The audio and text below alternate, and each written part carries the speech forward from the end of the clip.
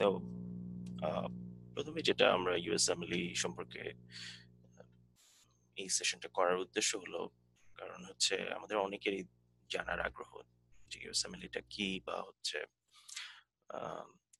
সার্টেইনিটি যে আমি ইউএসএমএলই করব আসলে কি হবে শেষ পর্যন্ত, কিংবা অনেকেই জানতে চান যাদের হয়তো একটা আমেরিকাতে শিফট হয়ে যাওয়ার কোনো পরিকল্পনা আছে, অথবা হচ্ছে তাদের কোনো সেরকম কোনো পরিস্থিতি সৃষ্টি হয়েছে যারা হচ্ছে আমেরিকাতে শিফট হয়ে যাচ্ছেন।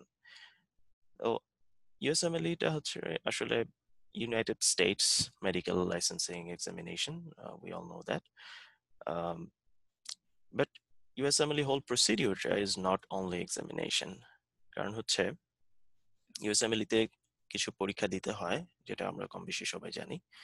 পরীক্ষার পরেও অনেক কিছু স্টেপ আছে, এবং এটার প্যারালেলি অনেক অনেক বিষয় জড়িত আছে এটার সাথে। প্রথমে আমি যেটা বলবো কারা ইউএসএমএলই করে। তো যারা ইউএসএমএলই করে ইদার তারা হচ্ছে খুবই আসলে স্বপ্নবাজ মানুষ যাদেরকে আমরা বলি, বা হচ্ছে দে আর ড্রিমার্স, তারাই আসলে ইউএসএমএলই করে। অথবা যাদের হচ্ছে এই যে বললাম যে একটা পরিস্থিতি সৃষ্টি হয়েছে যে আমি এমন একটা পরিস্থিতিতে পড়ে গেলাম, ওকে আমার এখন ইউএসএমএলই করতে হবে। লাইক যদি আপনি আমার কথা চিন্তা করেন যে আমার ইউএস এর ভিসা, তো বা হচ্ছে আমি হচ্ছে ইউএস এর ইমিগ্র্যান্ট। তো যখন আমি চলে আসছি ইউএসএ তে, তখন আমি আহ, মানে এটা ছাড়ার উপায় নাই যে এখানে ডাক্তারি করার জন্য, এটা ছাড়ার উপায় নেই। তো either you have the dream, or আপনার পরিস্থিতি আপনাকে বাধ্য করছে ইউএসএমএলই করার জন্য। অনেকেই আছেন হয়তো ভবিষ্যতে ইউএসএ তে চলে আসবেন, সেক্ষেত্রে আহ, তাদেরও হয়তো ইউএসএমএলই করার একটা ইচ্ছা হতে পারে। তো এখন যেটা হচ্ছে ওকে, ইউএসএমএলই ফুল ফর্মটা কি? ফুল ফর্মটা হচ্ছে আমাদের United states medical licensing examination.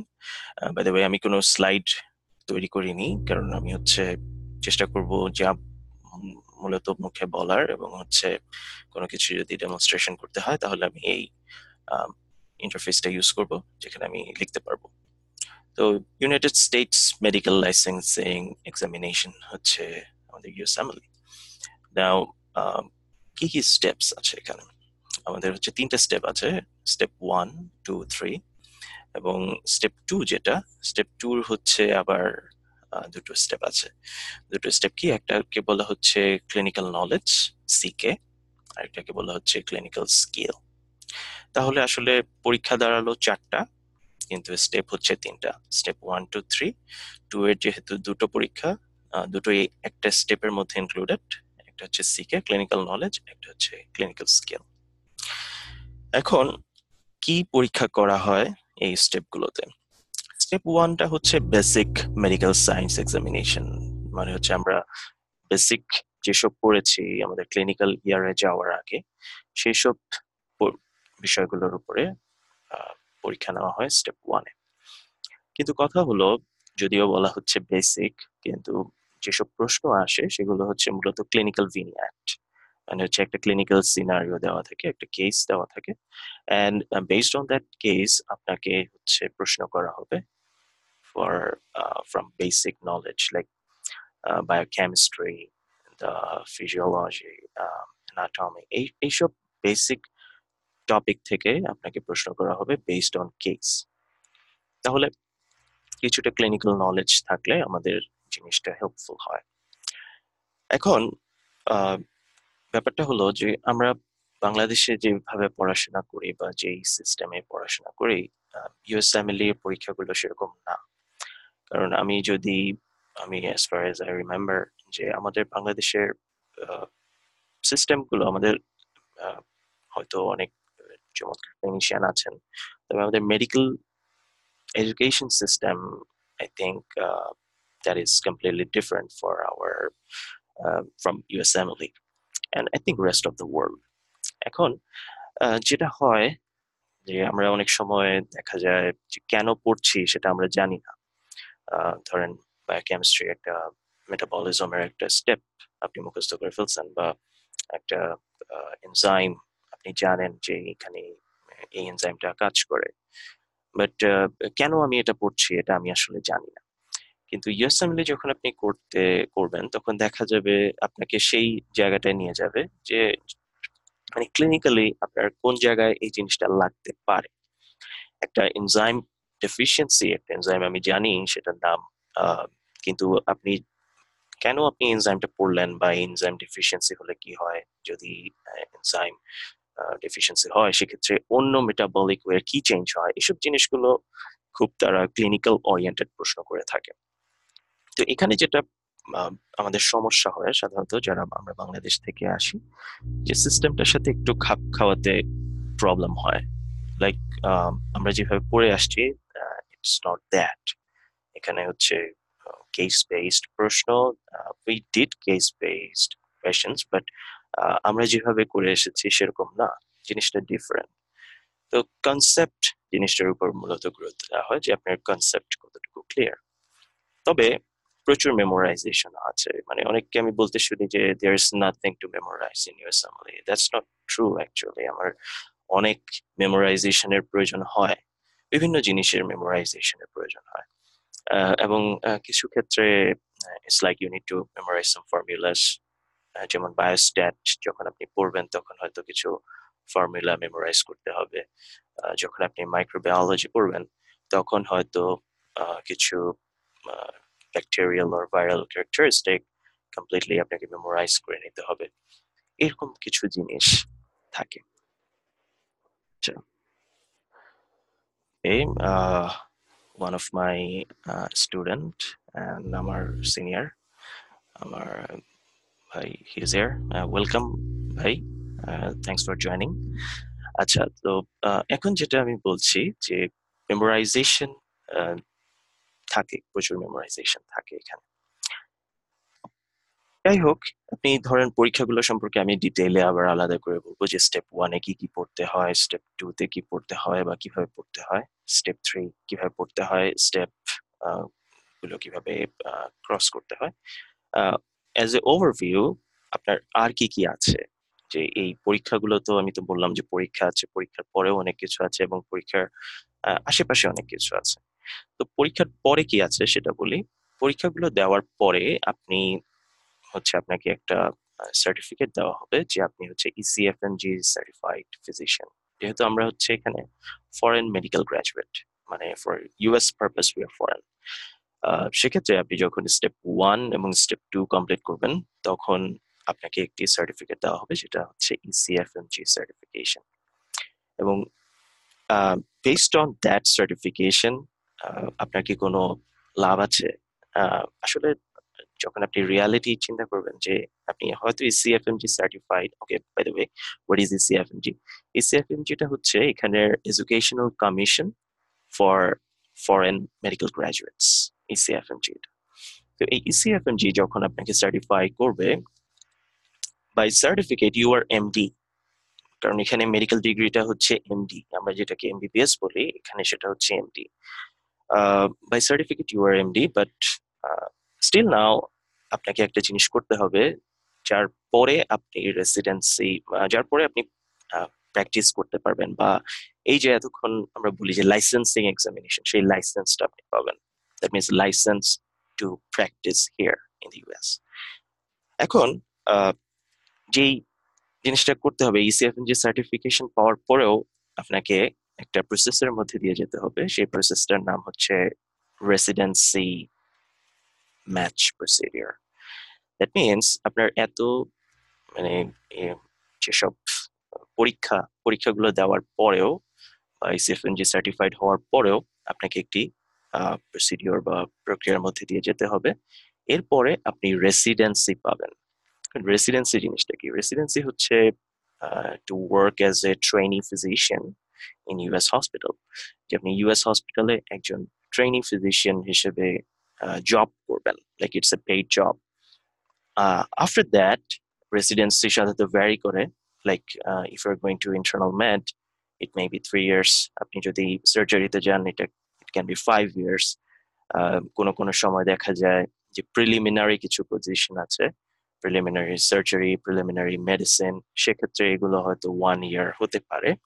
তবে আলটিমেটলি আপনাকে এই রেসিডেন্সির পরে ওরা হচ্ছে আপনাকে লাইসেন্সটা দিবে, যে now you R licensed physician and you can practise here as a MD. তাহলে দেখা যাচ্ছে যে নট অন ইউএসএমএলইটা আসলে শুধুমাত্র পরীক্ষা না, পরীক্ষার পরেও অনেক কিছু আছে। এখন এই যে রেসিডেন্সি ওয়েতে আপনাকে অনেক কিছু ফেস করতে হবে। যেমন হচ্ছে ওরা একটা জিনিস চায়, যেটা ইউএসএ বিভিন্ন হসপিটালে রিকোয়ার্ড, নট অল, বাট বিভিন্ন হসপিটালে যেটা রিকোয়ার্ড সেটাকে বলা হচ্ছে ইউএসসিই বা ইউনাইটেড স্টেটস ক্লিনিক্যাল এক্সপেরিয়েন্স। তো আপনার এই দেশে কি ক্লিনিক্যাল এক্সপেরিয়েন্স আছে? তো এক্ষেত্রে যেটা হয়, যেটা আমাদের অজ্ঞতা বলা যায় বা আমাদের দেশের পারিপার্শ্বিক অবস্থা চিন্তা করে যেটা বলা যায়, যে এই ক্ষেত্রে আমরা অনেক পিছিয়ে আছি যে ইউনাইটেড স্টেটস ক্লিনিক্যাল এক্সপেরিয়েন্সের ক্ষেত্রে। কিভাবে পিছিয়ে আস কিভাবে পিছিয়ে আছি বাই কম্পারিজন টু আমাদের neighbour like India or Pakistan বা surrounding this south Asian countries, আমরা একটু পিছিয়ে আছি। কারণ হয় কি, যারা হচ্ছে ইন্ডিয়ান মেডিকেল গ্রাজুয়েট আর পাকিস্তানি মেডিকেল গ্রাজুয়েট, তারা during study or during student life, medical life, তারা হচ্ছে স্টেপ ওয়ানটা দিয়ে দেওয়ার চেষ্টা করে। যদি নাও দিতে পারে, তারা এই ইউএস ক্লিনিক্যাল এক্সপিরিয়েন্সটা নেওয়ার চেষ্টা করে। এটা কি? এটা হচ্ছে আপনার একটা ফর্মাল ক্লিনিক্যাল এক্সপিরিয়েন্স। লাইক আপনি এখন ধরেন থার্ড ইয়ার মেডিকেল স্টুডেন্ট বা ফোর্থ ইয়ার মেডিকেল স্টুডেন্ট, আপনি হচ্ছে ওয়ার্ডে যাচ্ছেন, একটা রাউন্ড হচ্ছে, আপনার প্রফেসর আপনাকে কিছু জিনিস শেখাচ্ছে, হয়তো কিছু প্রসিডিওর করতে দিচ্ছে। এই জিনিসগুলো আপনি ইউএসএ তে এসে করবেন during you R a student. যতদিন আপনি স্টুডেন্ট থাকবেন, এই জিনিসগুলোর একটা formal or as a official way of achieving this clinical experience will be there. কিন্তু যখন আপনি একজন গ্র্যাজুয়েট হয়ে যাবেন, দ্যাট মিনস আপনি you have completed your MBBS, তখন এই formal way or official way will not be present. তখন আপনাকে সার্টেন আদার ওয়েতে এই জিনিসটা গেইন করতে হবে, and that is much more difficult. And sometimes হয় কি, যেসব ওয়েতে আমরা এই ইউএস ক্লিনিক্যাল এক্সপিরিয়েন্স গেদার করে থাকি, most of the programs, not most, at least more than half of the programs মানে হচ্ছে হসপিটালস, তারা এগুলোকে ভ্যালু করে না। তারা বলে যে this wedge are not official or these ways are not authentic. এখন এই ইউএস ক্লিনিক্যাল এক্সপিরিয়েন্স তাহলে সবচেয়ে বেস্ট হয় যদি আপনি স্টুডেন্ট অবস্থায় আপনি এখানে এসে কোনো একটা হসপিটালে বা ইউনিভার্সিটি হসপিটাল বলেন, সাধারণত ইউনিভার্সিটি হসপিটাল গুলোতে এগুলো হয়ে থাকে, যে আপনি একটা রাউন্ডে অ্যাটেন্ড করতে পারলেন as a as an exchange student, অথবা বিভিন্ন ওয়ে আছে। যেমন আপনি যদি বিভিন্ন ওয়েবসাইটে যান, বিভিন্ন ইউনিভার্সিটি হসপিটালের ওয়েবসাইটে যান, দেখবেন যে তাদের বিভিন্ন ওয়ে আছে কিভাবে আমি এখানে অ্যাজ এ ফরেন স্টুডেন্ট আমি কিভাবে এখানে পার্টিসিপেট করতে পারি অ্যাজ এ মানে একটা যে গ্র্যান্ড রাউন্ড বলে বা হচ্ছে একটা কি বলে এটাকে, ক্লার্কশিপ, ক্লিনিক্যাল ক্লার্কশিপ, ক্লার্কশিপে আমি কিভাবে অ্যাটেন্ড করতে পারি। তো যারা স্টুডেন্ট আছেন, আমি আপনাদেরকে বলবো, if you R dreaming about ইউএসএমএলই, তাহলে এটা হচ্ছে সবচেয়ে best option for gaining US clinical experience. এবং এই জিনিসটা হচ্ছে আপনার অন্য সব ক্লিনিক্যাল এক্সপিরিয়েন্স যেসব আমরা গ্র্যাজুয়েটরা করে থাকি সবকিছুর থেকে ভ্যালুয়েবল। এখন ধরেন আপনি গ্র্যাজুয়েট হয়ে গেলেন, লাইক মি। এখন আপনি কি করবেন এই ইউএস ক্লিনিক্যাল এক্সপিরিয়েন্সের জন্য? তখন আপনাকে যেটা করতে হবে, যে আমি বলেছিলাম যে সার্টেন আদার ওয়েজ, এই সার্টেন আদার ওয়েজ এর মধ্যে কিছু ওয়েজ আছে, যেমন হচ্ছে আমরা বলে থাকি এক্সটার্নশিপ। এক্সটার্নশিপ this externship is kind of a analogous word to internship, মানে বাইরে থেকে কেউ এসে যদি ইন্টার্ন করে, সামথিং লাইক দ্যাট। এই এক্সটার্নশিপটা আসলে ভ্যালুয়েবল, বিকজ আপনি যখন একটা হসপিটালে অ্যাজ অ্যান এক্সটার্ন আপনি জব মানে কাজ করবেন, তখন হচ্ছে ইউ ক্যান গেইন, আপনি কিছু more than sufficient US clinical experience আপনি গেদার করতে পারবেন। এবং you can tell the programs. যখন আপনি ইন্টারভিউ দিতে যাবেন, তখন আপনি বলতে পারবেন, হ্যাঁ আমি এক্সটার্নশিপ করেছি এই হসপিটালে, I have this clinical experiences. তারপর এখানে কিছু লিমিটেশন আছে। যেমন আপনি যদি স্টুডেন্ট অবস্থায় ইউএস ক্লিনিক্যাল এক্সপিরিয়েন্সটা গেইন করেন, সেক্ষেত্রে there is actually no limitation. That means আপনাকে আপনার প্রফেসর যা বলবে আপনি তাই করতে পারবেন, এবং সেই প্রফেসর হয়তো আপনার নামে একটি রিকমেন্ডেশন লিখতে পারবে। And in USA recommendation is very important. আমি এটা সামনে ডিসকাস করবো যে লেটার অফ রিকমেন্ডেশন জিনিসটা কি। এখন যেটা হচ্ছে, ধরেন আপনি এক্সটার্নশিপ পেলেন না, বা এক্সটার্নশিপ ইজ এ হার্ড ওয়ে। অনেক পেইড প্রোগ্রাম আছে, যেমন হচ্ছে যারা পেইড কোম্পানি আছে, যাদেরকে টাকা দিলে আপনাকে এক্সটার্নশিপ জোগাড় করে দেয়। যেমন বাংলাদেশের টিউটরিং মিডিয়া আছে না, যে আহ, টাকা দেন, আহ, মানে হচ্ছে শিক্ষক দিচ্ছি নিচ্ছি এই টাইপের, যে এক্সটার্নশিপ দিচ্ছি নিচ্ছি এই ধরনের কিছু প্রোগ্রাম আছে। তারা হচ্ছে আপনাকে থেকে টাকা নিবে এবং আপনাকে একটা এক্সটার্নশিপ ম্যানেজ করে দিবে। তবে মোস্ট অফ দ্য টাইম দেখা যায় যে সেইগুলো খুবই এক্সপেন্সিভ হয় ফর আস, বিকজ আমি যেটা দেখেছি ওভারঅল, যারা বাংলাদেশ থেকে আসি আমরা, আমাদের যেই ফাইন্যান্সিয়াল কন্ডিশন, সেটা দেখা যায় যে যারা ইন্ডিয়া থেকে আসছে বা পাকিস্তান থেকে আসছে, somehow we are very down from them. হয়তো অনেকেই আছে, আমি হয়তো জানি না, বাট আমি ওভারঅল যেটা দেখেছি যে আমাদের ফাইন্যান্সিয়াল কন্ডিশন সাধারণত ভালো থাকে না।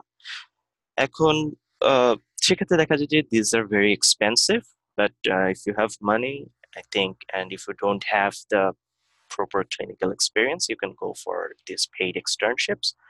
But there are other ways, like আপনি চাইলে হয়তো আহ, কোনো প্রোগ্রামে বা কোনো প্রফেসরের সাথে যদি আপনার ভালো লিঙ্ক আপ থাকে, সেক্ষেত্রে আপনি জিজ্ঞেস করতে পারবেন, যে আস্ক করতে পারবেন যে আমি এখানে একটু জয়েন করতে চাই, I want to work under you, যে আমি একজন এক্সটার্ন হিসেবে কাজ করতে চাই এবং আপনার আন্ডারে, ইজ ইট পসিবল। সেক্ষেত্রে আবার বিভিন্ন ক্রাইটেরিয়া ফিল আপ করতে হয়। যেমন সাধারণত হয় কি, যে এখানে যারা প্রফেসর, তারা প্রথমেই জানতে চায় যে what is your visa status. এখন আপনার ভিসা যদি নট এ ইমিগ্র্যান্ট ভিসা হয়ে থাকে, সেক্ষেত্রে দিস ইজ একটু হার্ড হয়। তবে আই নো মেনি যারা হচ্ছে উইথ B1 B2 ভিসা, মানে হচ্ছে বিজনেস অ্যান্ড লেজার ট্রিপের যে ভিসাটা দেয়, B1 B2 ভিসা বাংলাদেশ থেকে, সেই ভিসাতেও অনেকে এক্সটার্নশিপ করেছে। আমি চিনি অনেককে পার্সোনালি। এখন এই এক্সটার্নশিপ থাকলে আপনার একটা, মানে বলা যায় যে not actual 100% proper US clinical experience, but it's good. কিছু না থাকার থেকে ইটস গুড থাকা ভালো। এবং এই কিছু না থাকার থেকে থাকা ভালো, এই জিনিসটা আরো কিছু জিনিসের উপর অ্যাপ্লাই করে, যেমন হচ্ছে অবজারভারশিপ। সরি, ধরেন আপনি এক্সটার্নশিপ পেলেন, আর সেক্ষেত্রে আপনার জন্য একটা অপশন হয়ে দাঁড়াবে, সেটার নাম হচ্ছে অবজারভারশিপ। ঠিক আছে? আপনি যদি এই ওয়ার্ড গুলো অনলাইনে সার্চ করেন, আপনি দেখবেন এই সব ওয়ার্ডের অস্তিত্ব নাই। কারণ হচ্ছে এগুলো হচ্ছে আমরা যারা, মানে হচ্ছে বাইরে থেকে এসে ইনভেশন করতে চাচ্ছি সিস্টেমে, সম্ভবত আমরা এগুলো ইনভেন্ট করেছি। যে সাধারণত দেখবেন যে আপনি যদি সার্চ দেন যে what is the meaning of this thing, you may not find what does this mean, এক্সটার্নশিপ or অবজারভারশিপ। এবং আপনি যখন প্রোগ্রামে যাবেন, একটা প্রোগ্রামে ইন্টারভিউ দিতে যাবেন, আপনি যদি বলেন আমি অবজারভারশিপ করেছি বা এক্সটার্নশিপ করেছি, দে মাইট ask you what is this, যে এটা কি জিনিস। তখন আপনাকে হয়তো ব্যাখ্যা করতে হতে পারে যে এটা হচ্ছে এরকম একটা ব্যাপার। হয়তো দে no, but they want to test you, যে আপনি জানেন নাকি ব্যাপারটা, যে এক্সটার্নশিপ কি বা অবজারভারশিপ কি, আদৌ কি এগুলো অফিসিয়াল কিছু নাকি। তো অবজারভারশিপ জিনিসটা কি? অবজারভারশিপ is like এক্সটার্নশিপ, that means you can gain clinical experience, but the thing is you will just observe. That means in externship you may do some procedure. In externship আপনি কিছু প্রসিডিওর করতে পারেন, ডক্টর যদি কিছু করতে আস্ক করে আপনি সেটা করতে পারেন। কিন্তু যখন অবজারভারশিপ করবেন, আপনি হচ্ছে আপনি জাস্ট অবজার্ভ করবেন আপনার মেন্টর, আপনার প্রিসেপ্টর কি করছে, তারা যেটা করছে আপনি হচ্ছে সেটা অবজার্ভ করবেন। এবং আপনি বুঝতেই পারছেন যে আপনি নিজে কিছু একটা করা বা গেইন করা নিজে একটা ক্লিনিক্যাল নলেজ নেওয়া, আহ, এটা much more higher than this অবজারভারশিপ। তবে যেটা বলেছে যে কিছু না থাকার থেকে কিছু থাকা ভালো, তো অবজারভারশিপ। এরপরেও যে ইউএস ক্লিনিক্যাল এক্সপিরিয়েন্স, এক্সটার্নশিপ, অবজারভারশিপ, অনেকে বলে ভলান্টিয়ারিং। লাইক ভলান্টিয়ারিং জিনিসটা হচ্ছে কি, আসলে এই দেশে যারা স্কুল কলেজে পড়ে তাদেরকে বিভিন্ন volunteer activity, extra curricular activity দেখাতে হয়। লাইক আমি এখানে ভলান্টিয়ার করেছি, আমি হচ্ছে ফায়ার ডিপার্টমেন্টে ভলান্টিয়ার করেছি, আমি হচ্ছে মেট্রো ট্রেন্স মানে হচ্ছে ট্রান্সপোর্ট অথরিটিতে ভলান্টিয়ার করেছি, আমি ট্রাফিক পুলিশের সাথে ভলান্টিয়ার করেছি, কিংবা আমি একটা হসপিটালে ভলান্টিয়ার করেছি। তো সেই হসপিটালে ভলান্টিয়ার জিনিসটা কি, যে তারা হচ্ছে হসপিটালে যায় এবং আহ, দেখে, যারা এটা সাধারণত স্কুল কলেজের স্টুডেন্টরা এটা করে, এই একটা পেশেন্টের, for a patient wellbeing R patient care, যেসব পারিপার্শ্বিক জিনিস লাগে, ধরেন পেশেন্টের বেডটা একটু ঠিক করে দেওয়া, বা পেশেন্টকে একটা পিলো এনে দেওয়া, বা পেশেন্টের হেল্প করা, এই ধরনের কিছু কাজ আছে। অথবা কিছু অফিসিয়াল ক্লারিক্যাল কাজ আছে, যেমন হচ্ছে ধরেন নার্স স্টেশনে আপনি বসবেন, কিছু কল রিসিভ করবেন, বা নার্সকে কিছু টাইপিং এ হেল্প করবেন, এই ধরনের জিনিসগুলো হচ্ছে ভলান্টিয়ারিং।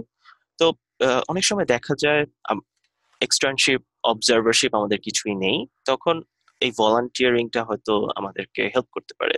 কারণ ভলান্টিয়ারিংটা হলে হয় কি, যে আপনি একটা হসপিটালে ঢুকতে পারবেন, ঢোকার পরে হয়তো আপনার একটা লিঙ্ক হতে পারে যে একটা ডক্টরের সাথে, যে আপনি বলতে পারেন যে I M A medical graduate এবং আমি চেষ্টা করেছি এক্সটার্নশিপ বা অবজারভারশিপ পাওয়ার, but my situation is not allowing me, can I work with you. অথবা আপনি যদি তার সাথে যদি ভালো লিঙ্ক আপ হয়, যেটা আমি প্রথমেই বলেছি যে ইউএসএমএলএ তে, ইউএসএমএলএ জার্নিতে recommendation is a very important thing. তার সাথে যদি আপনার লিঙ্ক আপ হয়, সেক্ষেত্রে আপনি হয়তো চেয়ে বসতে পারেন যে আমাকে কি একটা রিকমেন্ডেশন দেওয়া যাবে নাকি।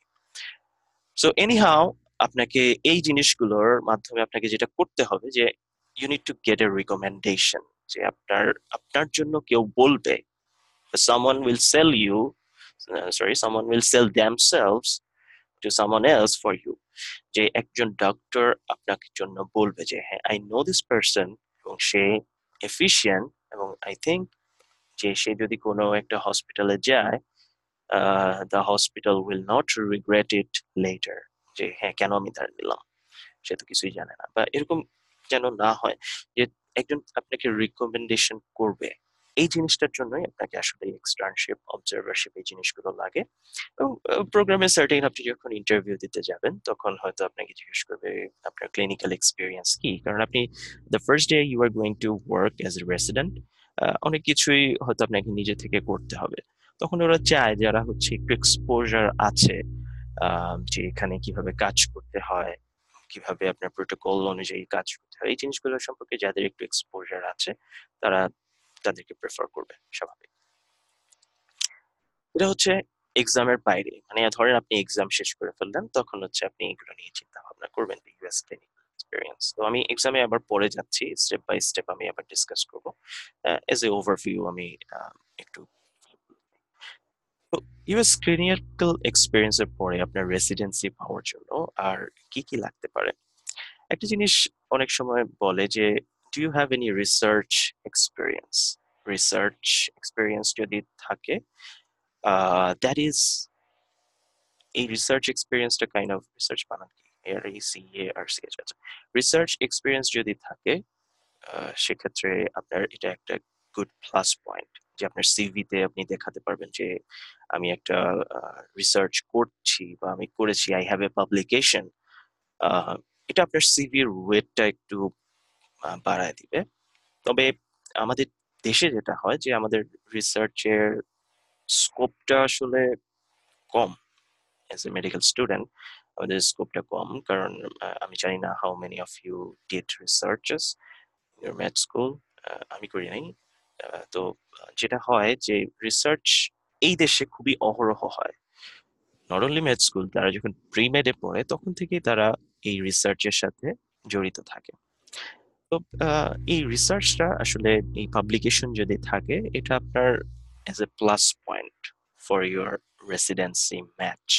বাই দ্য ওয়ে, আমি যেসব এইসব যে কথাগুলো বলছি এগুলো হচ্ছে ওভারঅল। আবার আবার রিপিট করি যে ইউএসএমএলই এক্সামের বাইরেও আর কি কি আছে, কারণ ইউএসএমএলই এক্সাম হয়তো আপনি দিয়েছেন, আপনি পাশ করেছেন, কিন্তু আপনার আলটিমেট গোলটা কি? গোলটা হচ্ছে to practice here as a physician.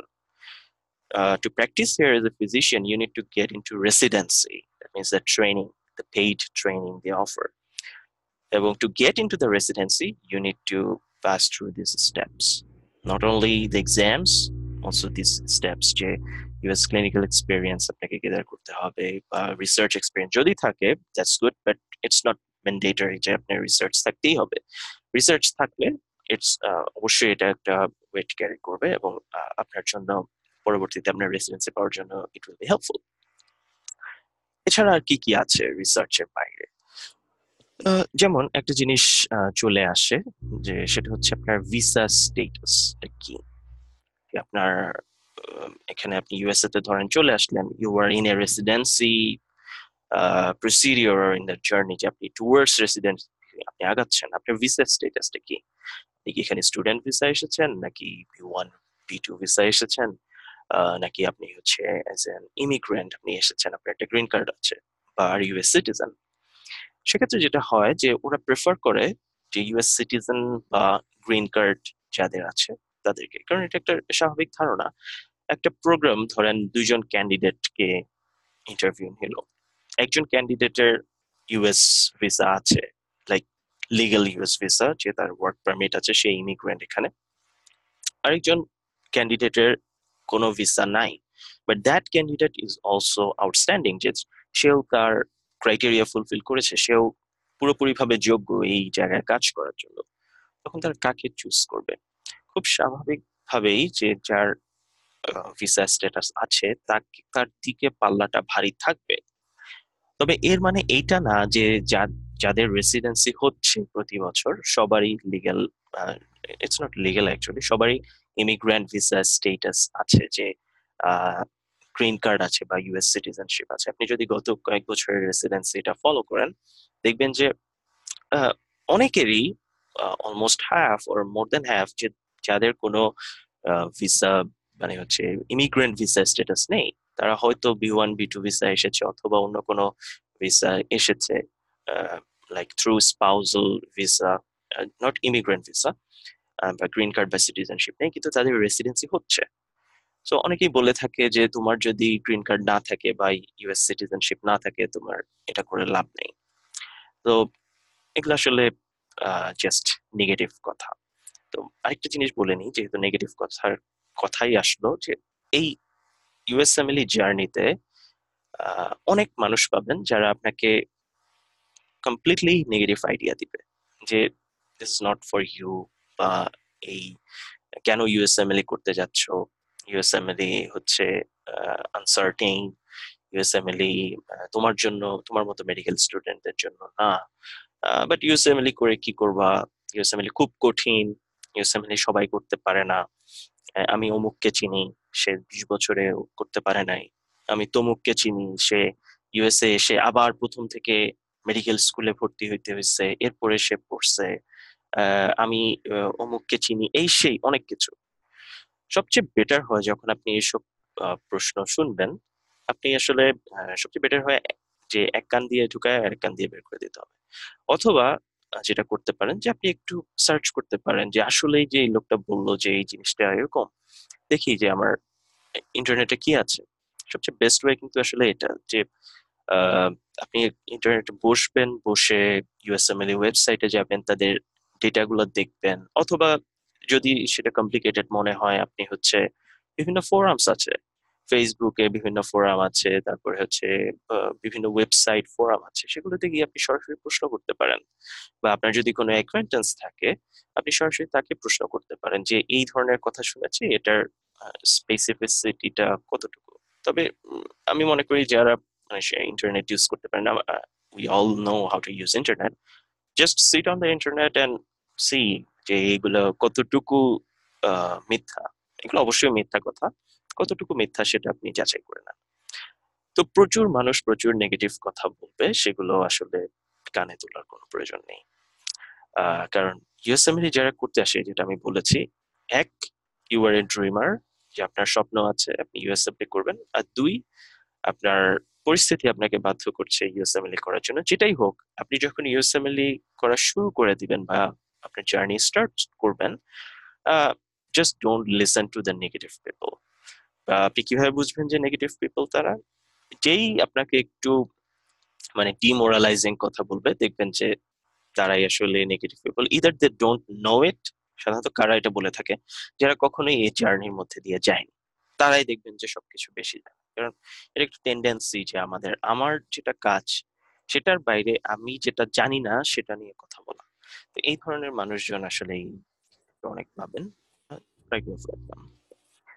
যেটা বলছিলাম যে ভিসা ভিসা স্ট্যাটাস যদি আপনার নাও থাকে, বা হচ্ছে আপনার একটা US citizenship or permanent residency যদি আপনার নাও থাকে, still you can get into residency. So if it is your dream, you can do it. That's the very ultimate thing. আপনি হয়তো ইউএসএমএলই যে হচ্ছে অনেক কিছু জানেন, আপনি সবকিছু খবর নিলেন, কিন্তু আসলে এটা আপনার ড্রিম না, আপনি জাস্ট জানার জন্য জানলেন, সেক্ষেত্রে এটা আপনার কখনোই হবে না। আপনাকে ট্রাই করতে হবে, এবং এই চেষ্টাটা আসলে খুবই মানে ইন্টেন্স ট্রাইং যেটাকে বলি। যখন আপনি ইউএসএমএল তে ঢুকে যাবেন, দেখবেন যে আসলে আপনাকে ইন্টেন্সলি অনেক কিছু স্টেজ পার হয়ে আসতে হচ্ছে। প্রথম আপনাকে এক্সাম গুলো পার হতে হবে, এক্সাম গুলো আসলে ইন্টেন্স এবং দে আর রিয়েলি হার্ড। কিন্তু ওই এক্সাম গুলো পার হওয়ার পরের যে স্টেপ গুলো আমি বললাম, যে ইউএস ক্লিনিক্যাল এক্সপিরিয়েন্স এর যে স্টেপটা, বা লেটার অফ রিকমেন্ডেশন ম্যানেজ করার যে স্টেপ গুলো, এই জিনিসগুলো কিন্তু খুব ইজি না। এবং সেক্ষেত্রেও আপনাকে অনেক পারসিভিয়ারেন্স থাকতে হবে, যে হ্যাঁ, অধ্যবসায়, যে আমি হচ্ছে অবশ্যই এটা করব, এবং হচ্ছে আমি অবশ্যই আমার স্বপ্নের দিকে এগিয়ে যাব। এখন ভিসা স্ট্যাটাসের কথা বললাম, আরেকটা যেই জিনিসটা চলে আসে, যে পারিপার্শ্বিক, যে ইয়ার অফ গ্রাজুয়েশন বলে একটা জিনিস আছে, যে আপনি কোন সালে আপনার গ্রাজুয়েশনটা হয়েছে। তো সাধারণত এখানে যারা ইউএস হসপিটাল গুলো তারা কি প্রেফার করে, তারা প্রেফার করে রিসেন্ট গ্রাজুয়েটস। এখন রিসেন্ট গ্রাজুয়েটস কথাটা আসলে একটু ভেগ, যে রিসেন্ট বলতে আসলে কি, এটা কি গত বছর নাকি 5 বছর আগে? তো কেউ কেউ বলে 5 বছর, কেউ কেউ বলে 3 বছর, কেউ কেউ বলে less than 3 years। যে আপনি যদি গ্রাজুয়েশন ইয়ার অফ গ্রাজুয়েশন যদি 3 বছরের বেশি হয়ে যায় বা 5 বছরের বেশি হয়ে যায়, সেক্ষেত্রে আপনার রেসিডেন্সি পাওয়ার চান্স কমে যায়। তবে এটা প্রোগ্রাম টু প্রোগ্রাম ভ্যারি করে, যে হচ্ছে কোনো প্রোগ্রামে আছে তাদের কোনো গ্রাজুয়েশন লিমিট নেই, তারা just they want a good candidate. কারণ অবশ্যই হতে পারে যে একজন 40 ইয়ার্স ওল্ড অথবা 50 years old doctor, he is really efficient or she is really efficient, যে তারা হয়তো রেসিডেন্সির জন্য ট্রাই করছে এবং তারা ইউএসএমএলএ পাশ করে গিয়েছে, এবং অবশ্যই তারা এফিশিয়েন্ট। তো সেই এফিসিয়েন্সি ক্লিক করতে হবে, যে একটা হসপিটাল যারা হয়তো কোনো আহ, তাদের কোনো গ্রাজুয়েশন ইয়ারের কোনো লিমিটেশন নেই বা কাট অফ ভ্যালু নেই, এবং সেক্ষেত্রে দেখা গেল যে একজন এফিশিয়েন্ট ডক্টর সেখানে গেল, অ্যাপ্লাই করলো, তাকে হয়তো তারা নিতেও পারে। সো ইয়ার প্রোগ্রাম টু প্রোগ্রাম ভ্যারি করবে, যে year of graduation, cut off value, কি ইম্পর্টেন্স এটা।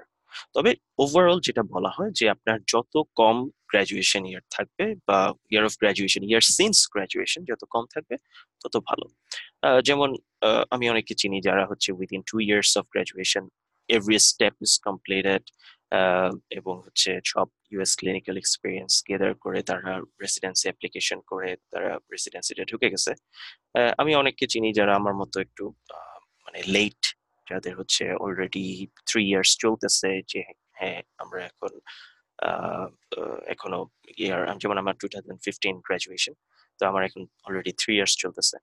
আমি আবার অনেকে চিনি যারা হচ্ছে আরেকটু লেট, লাইক এটা আসলে সিচুয়েশনের উপর পড়ে লেট হয়ে যায়।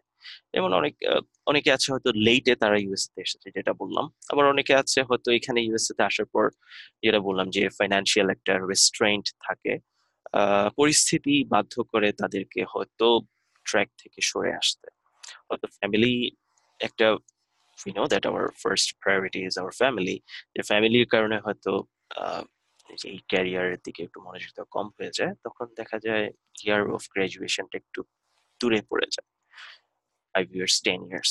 তবে অনেকেই চিনি যারা অনেক graduation year like 10 years or more, um, they got into residency. So everything will depend on your mindset, যে হ্যাঁ আমি তো আমার টার্গেট হচ্ছে রেসিডেন্সি পাওয়া, এবং আমার টার্গেট একটা স্পট, সেই ওই স্পটটা যাওয়ার জন্য আমার যতটুকু পথ পাড়ি দিতে হবে, আহ, যতই বন্ধুর পথ হোক, আমি হচ্ছে সেখানে পৌঁছাবো। এই মাইন্ডসেটটা আপনাকে থাকতে হবে when you start a USMLE। তাহলে এইখানে যে জিনিসটা চলে আসছে, একটা জিনিস ডিসকাশন, যে আপনার ডিসিশন অ্যাবাউট USMLE, যে আপনার ডিসিশন নেওয়াটা আসলে একটু টাফ। ধরেন আমি অনেককেই চিনি, আমার ফ্রেন্ড যারা এখনো বাংলাদেশে আছেন, হয়তো they have a very good score, যে তারা বাংলাদেশ থেকে USMLE দিয়েছেন। বাই দ্য ওয়ে, বাংলাদেশ থেকে USMLE স্টেপ 1 এবং স্টেপ 2 সিকে দেওয়া যায়। তারা good score, very good score, দে আর ড্রিমার। কিন্তু হয়তো বিভিন্ন কারণে তারা আসতে পারছেন না, ভিসা দিচ্ছে না ইউএস এমবাসিতে, এরকম অনেক ফ্রেন্ডকে আমি চিনি। But they will one day, they will come here and they will do the residency. কেন? কারণ তারা এমন ভাবে পরিশ্রম করছেন, বা তাদের স্কোর খুবই ভালো, এবং তারা হচ্ছে প্যাশনেট অ্যাবাউট দিস। এই প্যাশনটাই আসলে আপনাকে আপনার জায়গায় নিয়ে যাবে, যে আমার প্যাশনটা কতটুকু ফর ইউএসএমএলএ। এখন আহ, যেটা বলছি, যে ইয়ার অফ গ্রাজুয়েশন একটা ফ্যাক্ট। অবশ্যই কিছু কিছু ক্ষেত্রে যেটা ইয়ার অফ গ্রাজুয়েশন যত দেরি হয়ে যাবে, আসলে মোস্ট অফ দ্য ক্ষেত্রে যত দূরে হবে, তত আপনার রেসিডেন্সি পাওয়ার সম্ভাবনাটা কমে যাবে। এরপরে যেটা বলেছি, যে লেটার অফ রিকমেন্ডেশন তো আপনি আসলে ইউএস ক্লিনিক্যাল এক্সপিরিয়েন্স গেইন করে আপনি ড্র করতে পারেন, অথবা এমন হতে পারে যে আমার মামা প্রোগ্রাম ডিরেক্টর, আমার চাচা প্রোগ্রাম ডিরেক্টর। এটাতে আসলে শাই ফিল করার কিছু নেই, কারণ ইউএসএ তে recommendation is a very important thing. Anywhere আপনি যে কোনো জায়গায় জব করতে যান, আপনাকে একটা রিকমেন্ডেশন ওরা চায়। যে এমনও যদি হয়, ধরেন আপনি একটা অফিসে জব করতে চাচ্ছেন, সেই জায়গায় জেনিটর, জেনিটর মানে হচ্ছে যে ক্লিন আপ, যিনি করেন, তিনিও যদি আপনাকে একটা রিকমেন্ডেশন দেয়, যে হ্যাঁ আই নো দ্যাট গাই, যে হ্যাঁ আমি তাকে চিনি এবং he is a good guy, আপনার সেখানে চান্স পাওয়ার সম্ভাবনা বেশি। তবে দ্যাটস, এটা অবশ্যই আমি এটা মিন করিনি যে আপনি যখন হসপিটালে জব করতে যাবেন, তখন আপনি যে কারো থেকে একটা রিকমেন্ডেশন আনলেই হবে, এটা আমি বলছি না। মোস্ট প্রেফারেবলি আপনার হয়তো হসপিটাল ডক্টরস যারা হচ্ছে, বা প্রফেসর, বা যেটাই হোক, অ্যাফিলিয়েটেড উইথ সাম হসপিটাল, তারা যদি আপনাকে রিকমেন্ড করে, সেক্ষেত্রে এটা much more vital for your residency purpose. অনেক সময় এমন হয়ে থাকে যে হসপিটাল অ্যাডমিনিস্ট্রেশন, বা হচ্ছে এমন দেখা যায়, যে বললাম যে হ্যাঁ আমার মামারই তো 2টা হসপিটাল আছে, উনি তো এখানে ধন কুবের, ওনার কাছে, উনি তো 2টাই হসপিটাল, উনিই মালিক। সেক্ষেত্রে তো একটা লিঙ্ক হতে পারে, যে হ্যাঁ ঠিক আছে, ওনার হসপিটালে উনি হয়তো রিকমেন্ড করতে পারে যে এটা আমার ভাগ্নে, ওকে নিয়ে নাও, এরকম কিছু। তো link and recommendation is very important. তবে প্রায়োরিটি হচ্ছে আপনি একজন ডক্টর, যে হচ্ছে এখানে ইউএসএ তে অ্যাজ এ ডক্টর উনি কাজ করছে, আপনি তার সাথে কিছু ইয়ার্স ক্লিনিক্যাল এক্সপিরিয়েন্স গেইন করেছেন, তার থেকে আপনি যখন রেকমেন্ডেশন নেবেন, সেটা হচ্ছে must more prioritised for your ইউএসএমএলএ journey. এখন যেটা আমরা ডিসকাস করলাম সোফার, যে আহ, আপনি প্রথমে স্টেপস গুলো দিবেন, তারপর হচ্ছে আপনার এসএফএমজি certification. O by the way, এসএফএমজি certification আপনি কখন পাবেন? এটা পাবেন যখন আপনি স্টেপ 1 এবং হচ্ছে স্টেপ 2 সিকে কমপ্লিট করবেন, সিকে and CS, sorry, সিকে and CS complete করবেন, তখন হচ্ছে আপনাকে এসএফএমজি সার্টিফিকেশন দিবে, যে তারা বলবে যে you R A certified physician under this educational commission for foreign medical graduates. এরপরে আপনি রেসিডেন্সি ম্যাচের জন্য ট্রাই করতে থাকবেন। I mean, you will gain these experiences, US clinical experience, অথবা হচ্ছে আপনার লেটার অফ রিকমেন্ডেশন, তারপর হচ্ছে যে রিসার্চ অ্যাক্টিভিটি বা ভিসা স্ট্যাটাস পারলে চেঞ্জ করা। ভিসা স্ট্যাটাস চেঞ্জ করা যায়।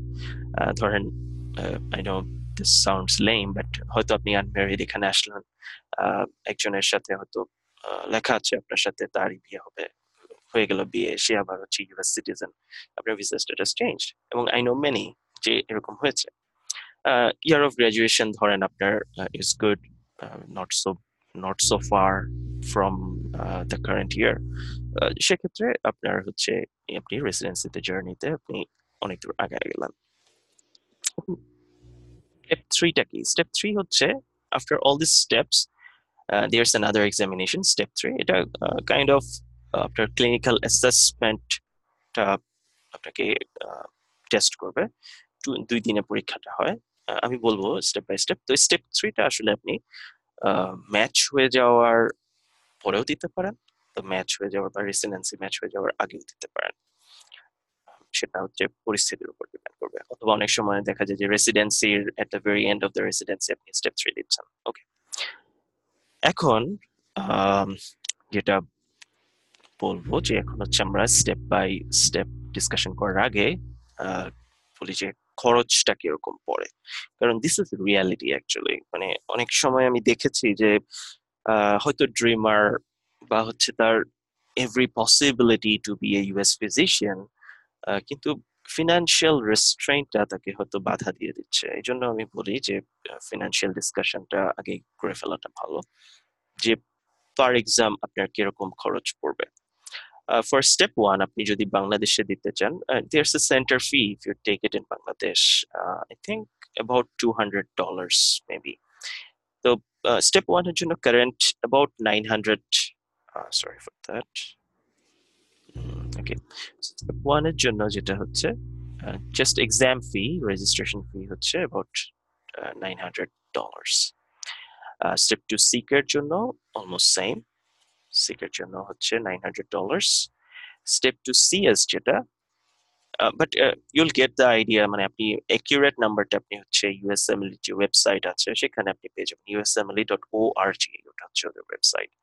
স্টেপ টু সিএস এ হচ্ছে আপনার 1500, 1500 and I think 1550 probably. And step 3 আমি জানি না, আমি দিইনি সেখানে পরীক্ষা, but I think it's a 2 days exam, more than 1000 হতে পারে, I think 1000 or 1200 এরকম স্টেপ 3।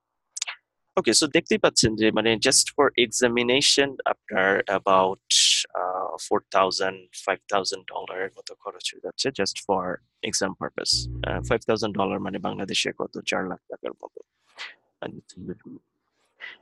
এরপরে আপনাকে যেটা করতে হবে, ডিউরিং স্টেপ ওয়ান প্রিপারেশন আপনার কিছু খরচ আছে, যেমন হচ্ছে আপনি একটা কোয়েশ্চেন ব্যাংক কিনবেন। যেমন আমরা যেটা প্রেফার করি যে কোয়েশ্চেন ব্যাংক, একটা কোম্পানি আছে যাদের নাম হচ্ছে ইউ ওয়ার্ল্ড, যেই কোম্পানিটা আছে তারা যে কোয়েশ্চেন ব্যাংকটা অফার করে, দেয়ার দোজ কোয়েশ্চেন ব্যাংক ইজ মানে those questions are really nice, এবং হচ্ছে সেই কোয়েশ্চেন গুলো আপনাকে একটা প্রপার প্রিপারেশন নিতে হেল্প করবে। এখন এই যে ইউ ওয়ার্ল্ড কোয়েশ্চেন ব্যাংক, হ্যাঁ, এই ইউ ওয়ার্ল্ড কোয়েশ্চেন ব্যাংক হচ্ছে বিভিন্ন প্রাইসে আসে। তো এক্ষেত্রে ধরেন আপনার অ্যাবাউট $300 to $400 খরচ হয়ে যাবে। এবং for step one, for step two, for step three, each স্টেপে ধরলেন আপনার $300 to $400 খরচ হয়ে যাচ্ছে। তো অ্যাবাউট $1500 আপনার খরচ হয়ে যাবে। ঠিক আছে, তো এগুলো হচ্ছে জাস্ট মিনিমাল পেমেন্ট। আমি কোলাটারাল অনেক পেমেন্ট বাদ দিয়ে দিচ্ছি, যেমন হয়তো আপনি ইউএসএ আসছেন, আপনার আসা যাওয়া থাকা খাওয়া এইসব জিনিস পরবর্তীতে একটা সাম করে আমরা অ্যাড করে নেব। তারপরে ধরেন আপনার যখন আপনি স্টেপ টু সিএস এক্সামটা দিবেন, যেমন আমার ক্ষেত্রে যেটা হয়েছে যে আমি যখন স্টেপ টু সিএস এক্সাম দিই তখন সিএস এক্সামটা কি আমি বলবো পরে। সিএসটা হচ্ছে আপনি এক পেশেন্ট দেখতে হবে আর কি, 12 জন পেশেন্ট থাকবে, আসলে তারা পেশেন্ট না, তারা হচ্ছে অ্যাক্টর, মানে অভিনেতা। তারা সেখানে বসে থাকবে এবং আপনি গিয়ে তাদেরকে রিয়েল পেশেন্টের মতো ডিল করতে হবে।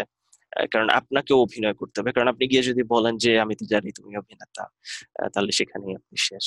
তো প্রথমেই যেটা করতে হবে যে তাদেরকে অ্যাজ এ পেশেন্ট আপনাকে ডিল করতে হবে, এবং এই 12 জন পেশেন্ট ডিল করার পরে আপনার হিস্ট্রি অ্যান্ড এক্সামিনেশন নেওয়ার পরে সেগুলো আবার টাইপ করতে হবে।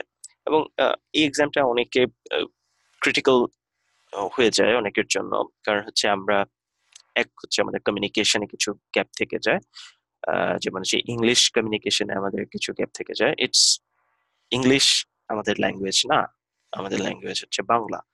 তো কেউ যদি ইংলিশ না জানে that's not his or her fault. কিন্তু এখানে যেহেতু ইংলিশেই পরীক্ষা দিতে হবে, তাহলে হচ্ছে অবশ্যই এই জিনিসটা একটু প্রবলেমেটিক হয়ে যায়। তবে আমরা মেডিকেল স্টুডেন্ট এবং আই থিঙ্ক আমাদের সেই এবিলিটিটা আছে যে হ্যাঁ আমরা এই যে জাস্ট একটা ল্যাঙ্গুয়েজ সেটা আমরা করে নিতে পারবো। তো সেক্ষেত্রে হয় কি যে স্টেপ 2 CS এর জন্য হয়তো আপনার একটা প্রিপারেশন কোর্সে ভর্তি হতে হতে পারে, যে তারা আপনাকে দেখায় দিবে যে কিভাবে প্রিপারেশনটা নিতে হয়। যেমন আমি একটা প্রিপারেশন কোর্সে ভর্তি হয়েছিলাম, অ্যাবাউট $1,300 এর মতো আমার খরচ হয়েছিল। তারপর হচ্ছে স্টেপ 2 CS আবার কিছু লিমিটেড প্লেসে দেওয়া যায়। ইউএস এর 5টা স্টেট আছে, 5টা স্টেটে দেওয়া যায়। তো আমি দিয়েছিলাম হিউস্টন টেক্সাস। তো আমি যে হিউস্টনে যাওয়া আসা থাকা খাওয়া সব মিলে দেখা গেল আমার স্টেপ 2 CS সেটার পিছনে আমার উইথ রেজিস্ট্রেশন আমার অলমোস্ট 3500 খরচ হয়ে গেছিল। তো এটা আসলে পার্সন টু পার্সন ভ্যারি করে। যেমন আপনি যদি আহ, কোনো কোচিং না করেন সেক্ষেত্রে হয়তো এটা হবে না।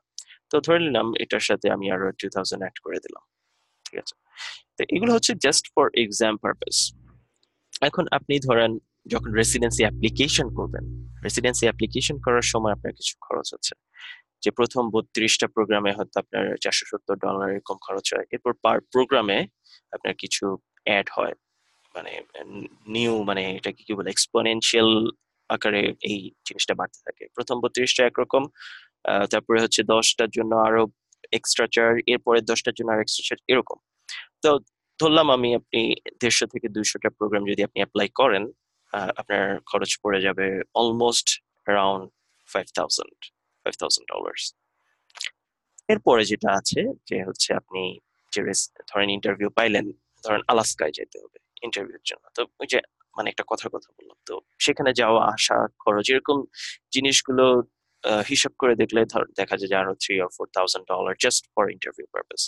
তো একটা গ্রস যেটা হিসাব, মানে আমি অনেকের সাথে কথা বলেছি যারা হচ্ছে ইমিগ্রেন্ট না, যারা হচ্ছে বাংলাদেশ থেকে যাওয়া আসা করে এটা করেছে, তারা বলেছে অ্যারাউন্ড 15 lakhs to 20 lakhs, মানে টাকা, 15 থেকে 20 লক্ষ টাকা আমার খরচ হয়েছে। বা এতটুকু টাকা যদি ব্যাকআপ থাকে, দ্যাট ইজ অনেক, এটা অনেক হেল্পফুল হবে ফর দিস পারপাস। কারণ আপনার মাথায় যদি টাকার চিন্তাটা থাকে যে টাকাও ইনকাম করতে হবে, দেখা যাবে যে এই পড়াশোনা জিনিসটা একটু কম হয়। আচ্ছা, আমি একটা প্রশ্ন পেয়েছি যে ফেসবুক লাইভে, যে I completed MBBS in 2011, how is my chance to get residency yet not appear step 1? আপনি 2011 সালে পাশ করেছেন, ইয়ার অফ গ্রাজুয়েশন, মানে এখন হচ্ছে আপনার 2018 যদি হিসাব করি, সেক্ষেত্রে আপনার graduation year since graduation is about 7 years।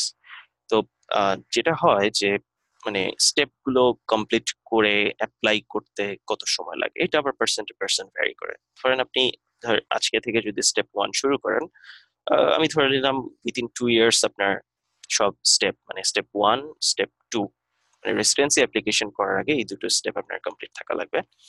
এটা ধরেন আপনার উইদিন 2 ইয়ার্স আপনার শেষ হয়ে গেল, সেক্ষেত্রে আপনি অ্যাপ্লাই করবেন 2020 সালে। 2020 সালে যদি অ্যাপ্লাই করেন আপনার গ্রাজুয়েশন ইয়ার হবে 9। I think that's still good chance to have residency. যে আপনি 2011 সালে গ্রাজুয়েশন করেছেন, 2020-এ আপনি অ্যাপ্লাই করছেন, হ্যাঁ এটা দেখে হয়তো মনে হতে পারে যে অনেক গ্যাপ হয়ে গেছে, বাট আমি মনে করি still it's a good chance. এবং এক্ষেত্রে আপনার যেটা সবচেয়ে জোর দেওয়া প্রয়োজন সেটা হচ্ছে আপনার স্কোর, যে আপনার স্টেপ 1 এর স্কোর খুবই ভালো হতে হবে, more than average. Step 2 sick এর স্কোর খুবই ভালো হতে হবে। স্টেপ 2 CS এ এক অ্যাটেম্পটে পাশ করে যেতে হবে, কারণ এখানে অ্যাটেম্পট থাকলে আবার নাকি প্রবলেম হয়।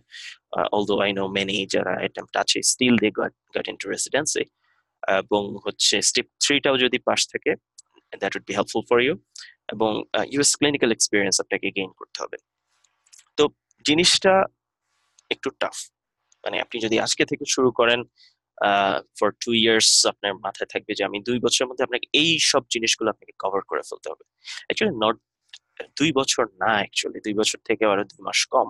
কারণ আপনাকে স্টেপের মানে রেসিডেন্সির জন্য অ্যাপ্লাই করতে হবে। Ideal time for applying is September 15th। আচ্ছা, তো এই যে সেপ্টেম্বর 15 আপনি অ্যাপ্লাই করবেন। এর আগে আপনাকে এই জিনিসগুলো ক্লিয়ার থাকতে হবে যে আমার স্টেপস, আমার ইউএস ক্লিনিক্যাল এক্সপিরিয়েন্স, আমার লেটার অফ রিকমেন্ডেশন, আমার ভিসা স্টেটাসটা কি, এবং নট অনলি দ্যাট আপনার স্টেপগুলো গুড স্কোরে আসতে হবে।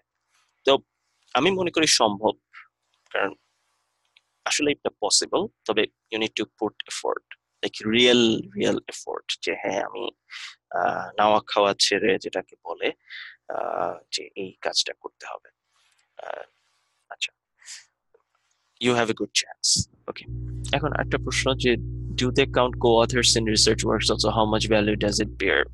অবশ্যই আপনার যদি একটা পাবলিকেশন থাকে, সেটা অবশ্যই কো অথার হোক বা কিছুই না হোক, আপনি টাইপিং অ্যাসিস্ট্যান্ট, ঠিক আছে, সেক্ষেত্রে হচ্ছে আপনার একটা ভ্যালু ক্যারি করবে। অবশ্যই মানে কিছু না থাকার থেকে কিছু থাকা ভালো, দ্যাটস গুড। ভ্যালুটা কি আসলে রিসার্চের? এটা হচ্ছে একটা এক্সট্রা একটা অ্যাক্টিভিটি যেটা আপনি শো করছেন, যে আপনার ইউএস ক্লিনিক্যাল এক্সপিরিয়েন্সের বাইরে ইউ হ্যাভ এ আপনার একটা কি আছে, একটা যে মানে উইশ আছে যে হ্যাঁ আমি হচ্ছে গিয়ে রেসিডেন্সি তে যাব, আমার একটা রিসার্চের দিকে একটু ঝোঁক আছে বা ইচ্ছা আছে, অবশ্যই এটা একটা গুড থিং। তো go through, that's a very good thing আসলে, গো অন এন্ড গেইন ইট। আচ্ছা, আহ, আচ্ছা, আহ, আপনার একটা প্রশ্ন পেয়েছি ফেসবুক লাইভে, এটা যে গ্রিন কার্ড হোল্ডার আপনি, আচ্ছা, ডক্টর তারেক প্রশ্ন করেছেন যে হচ্ছে কিভাবে মানে তিনি গ্রিন কার্ড হোল্ডার এবং হচ্ছে তার ওনার কোনো গ্রাজুয়েশন গ্যাপ নেই, গ্রাজুয়েশনের পরে কোনো ক্লিনিক মানে গ্যাপ নেই, কারণ হচ্ছে গ্রাজুয়েশনের পরে পোস্ট গ্রাজুয়েশনে চলে গেছেন এবং ইন্টার্নশিপের পরপরই, that's a really very good thing.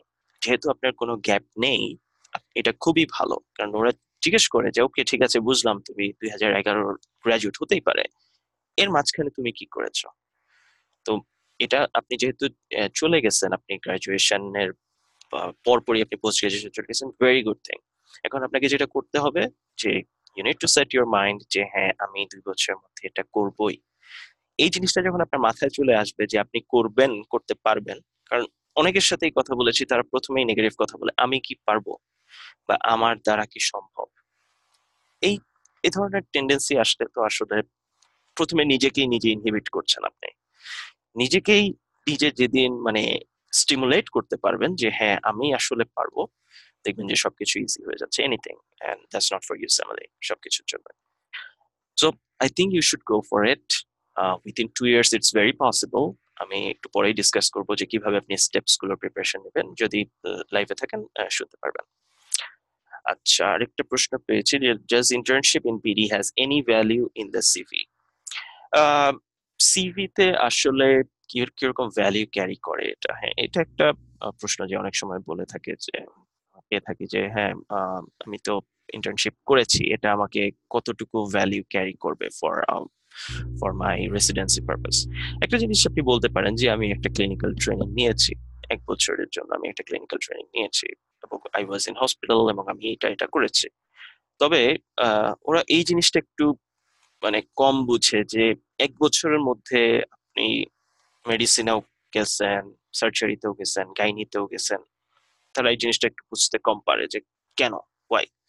তখন হয়তো আপনাকে একটু ব্যাখ্যা করতে হতে পারে যে আমাদের দেশের সিস্টেমটা এরকম যে আমরা যেহেতু আমরা যে developing world, we need to have this idea about everything, কিছু আইডিয়া যেন আমার বেসিক আইডিয়া যেন থাকে, এই জন্য আমি এরকম আমাদের ইন্টার্নশিপটা এরকম। অথবা আপনি বলতে পারেন যে আমি 1 বছর মেডিসিন ট্রেনিং করছি, যদি আপনি মেডিসিনে যেতে চান আপনি বলতে পারেন ওকে, বাট দ্যাটস ইট। যে মানে এই যে 1 বছরটা, তারা কিন্তু আসলে বলবে যে আপনি আসলে এই 1 বছর কি করছো তুমি, এটাও আপনাকে প্রশ্ন করবে যে you did something, you went to the hospital, আপনি অনেক কাজ করেছেন, তারপরে তারা এটা জিজ্ঞেস করে ফেলতে পারে। ওকে ভাই, তারেক ভাই, ধন্যবাদ, আপনাকেও ধন্যবাদ। I think you should go for it, এবং আপনার খুবই চমৎকার এবং খুবই অসাধারণ সুযোগ অপেক্ষা করছে আপনার জন্য। তো I think you should go for it. আচ্ছা, এখন যেটা যে হচ্ছে টাকার কথা যেটা বললাম, আপনার 20 লাখ টাকা হয়তো আপনার লেগে যেতে পারে। ওকে, তো আফটার এভরি এই ওভারভিউ আমি মনে করি মোটামুটি সবই একটা বলা হয়ে গেছে এজ এ ওভারভিউ। আচ্ছা, একটু বলে নিই। স্টেপ ওয়ানটা হচ্ছে এমসিকিউ বেসড পরীক্ষা, মানে হচ্ছে আপনি কম্পিউটারের সামনে বসবেন, সেখানে আপনার 280টা প্রশ্ন থাকবে, মানে ব্লক ওয়াইজ আমি পার্টিকুলারলি ডিসকাস করবো। 280টা প্রশ্ন আপনাকে অ্যান্সার করতে হবে একদিনে। এবং হচ্ছে এটা কম্পিউটার বেসড পরীক্ষা। স্টেপ টু সিক এটাও কম্পিউটার বেসড পরীক্ষা, 320টা প্রশ্ন থাকবে একদিনে। আর স্টেপ টু সিএস টা হচ্ছে আপনার ক্লিনিক্যাল এক্সাম, মানে হচ্ছে আপনি পেশেন্ট দেখবেন, 12টা পেশেন্ট। স্টেপ থ্রিটা হচ্ছে 2 দিনের পরীক্ষা, একটা হচ্ছে এমসিকিউ বেসড, আর একটা হচ্ছে ওদের একটা স্পেশালাইজ সফটওয়্যার আছে, সেই সফটওয়্যারে বসে আপনাকে হচ্ছে জাস্ট লাইক, মানে হচ্ছে কিছু একটা পেশেন্ট হিস্ট্রি দিয়ে দিবে ওই পেশেন্টের, আপনি ওই সফটওয়্যারের মধ্যে আপনি হয়তো একটা অর্ডার দিতে পারবেন বা একটা ল্যাব দেখতে পারবেন বা এই মেডিকেশনটা দিতে পারবেন এবং পেশেন্টটাকে ফলো আপ করতে পারবেন। এটাও একটা সফটওয়্যার বেসড পরীক্ষা। তো এই পরীক্ষাগুলো, এটা একটা হচ্ছে overview of the exams. Alright, তো এটা একটা হোল ওভারভিউ হলো। আমরা এখন একটা ব্রেকে যাব। Let's take break for 5 minutes, এবং হচ্ছে দেন will come back and start again. Before break, আপনাদের কোনো প্রশ্ন আছে নাকি এখন পর্যন্ত যা এর মধ্যে থেকে, যে ইউএসএমএল ওভারভিউ এই সম্পর্কে? আমি এরপরে এরপরে চলে যাব হচ্ছে আমি ইউএসএমএল স্টেপ গুলো কিভাবে পড়বেন, স্টেপ ওয়ান কিভাবে পড়বেন, সিকে কিভাবে পড়বেন, সিএস কিভাবে পড়বেন, এই জিনিসগুলো নিয়ে আমি কথা বলবো। আম, তার আগ পর্যন্ত এই এতক্ষণ যা ডিসকাস করেছি এর মধ্যে কোনো প্রশ্ন কি আছে আপনাদের? Anything you want to ask?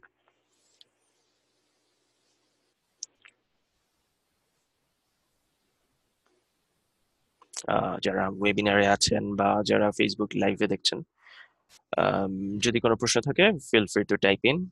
কোনো প্রবলেম নেই, আমরা একটু ব্রেকে যাই for 5 minutes.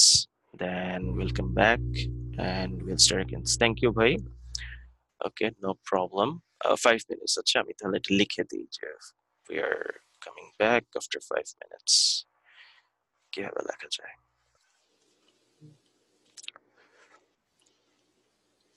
Okay. Okay, no problem, no problem. Thank you for joining in. আমরা হচ্ছে স্টেপ বাই স্টেপ ডিসকাশন করব আফটার 5 মিনিটস। সো যারা হয়তো অলরেডি ইন দ্য প্রসিডিওর, এমন হতে পারে যে আপনি অলরেডি প্রিপারেশন নিচ্ছেন স্টেপ ওয়ান। আমি চিনি অনেককেই যারা হচ্ছে এক জায়গায় আটকে গেছেন, যে স্টেপ ওয়ান পড়ছেন তো পড়ছেন তো পড়ছেন কিন্তু হচ্ছে না। সেই জিনিসগুলো নিয়েও আমি ডিসকাস করব। So we are coming back. Okay, 5 minute পরে আবার শুরু হচ্ছে। ফেসবুক লাইভটা চলতেই থাকবে, আহ, আর ওয়েবিনারটা kind of will be past. ঠিক আছে?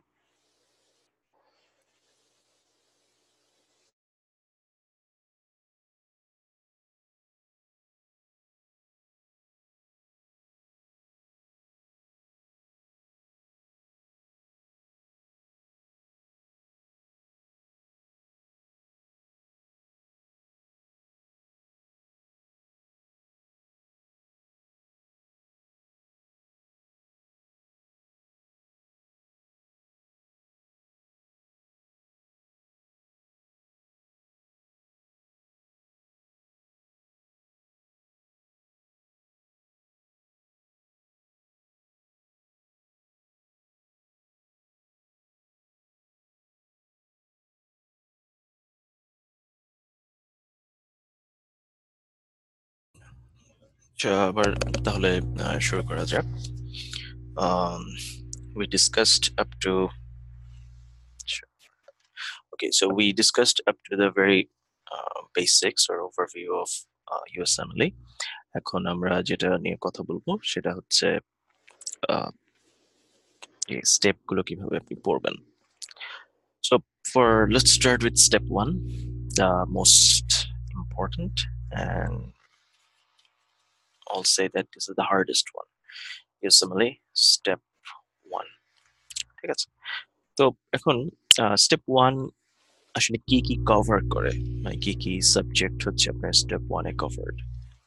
যেটা হচ্ছে বেসিক সাবজেক্টস গুলো, যেমন হচ্ছে anatomy, the physiology, biochemistry, the pathology, the microbiology, immunology, ঠিক আছে, ফার্মাকোলজি, সাইকিয়াট্রি, এই ধরনের বেসিক কিছু কভারেজ আছে। তবে আপনি যখন সিস্টেম ওয়াইজ পড়বেন একটা জিনিস, যে every system is covered under this subjects, যেমন হচ্ছে biochemistry, biochemistry related to your cardiovascular system, or biochemistry related to your renal system, মানে সব সিস্টেমই আসলে আপনাকে আইডিয়া থাকতে হবে।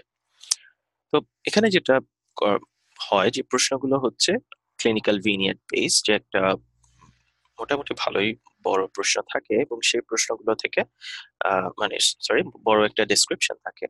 সেই ডেসক্রিপশন থেকে আপনাকে সিঙ্গেল বেস্ট অ্যান্সার মানে জিএমসিকিউ থেকে চুজ করতে হবে। তো সেটা কিভাবে পড়বেন? তো এক একজন এক এক রকম কথা বলে। অনেকে হয়তো আপনি শুনে থাকবেন, যেটা আমাদের মোস্ট, যেটা হচ্ছে প্রচলিত, যে ক্যাপলান, ক্যাপলান মেডিকেল স্কুল, ক্যাপলান যেই প্রিপারেশন কোর্স আছে, তাদের কিছু হ্যান্ড নোট বই আকারে পাওয়া যায়, সেই বইগুলো হচ্ছে পড়তে হবে। তারপর হচ্ছে এই ধরনের কিছু ওয়ে আছে পড়ার। তো আমি আসলে ক্যাপলান সেরকম ভাবে পড়িনি, আমি হচ্ছে শুধু বায়োকেমিস্ট্রিটা পড়েছিলাম আর কিছু ফিজিওলজির ভিডিও দেখেছিলাম। তো এই ক্যাপলানের আহ, বই এবং ভিডিও এগুলো চাইলে আপনি খুঁজলেই পাবেন, ইন্টারনেটে খুঁজলে পাওয়া যায়।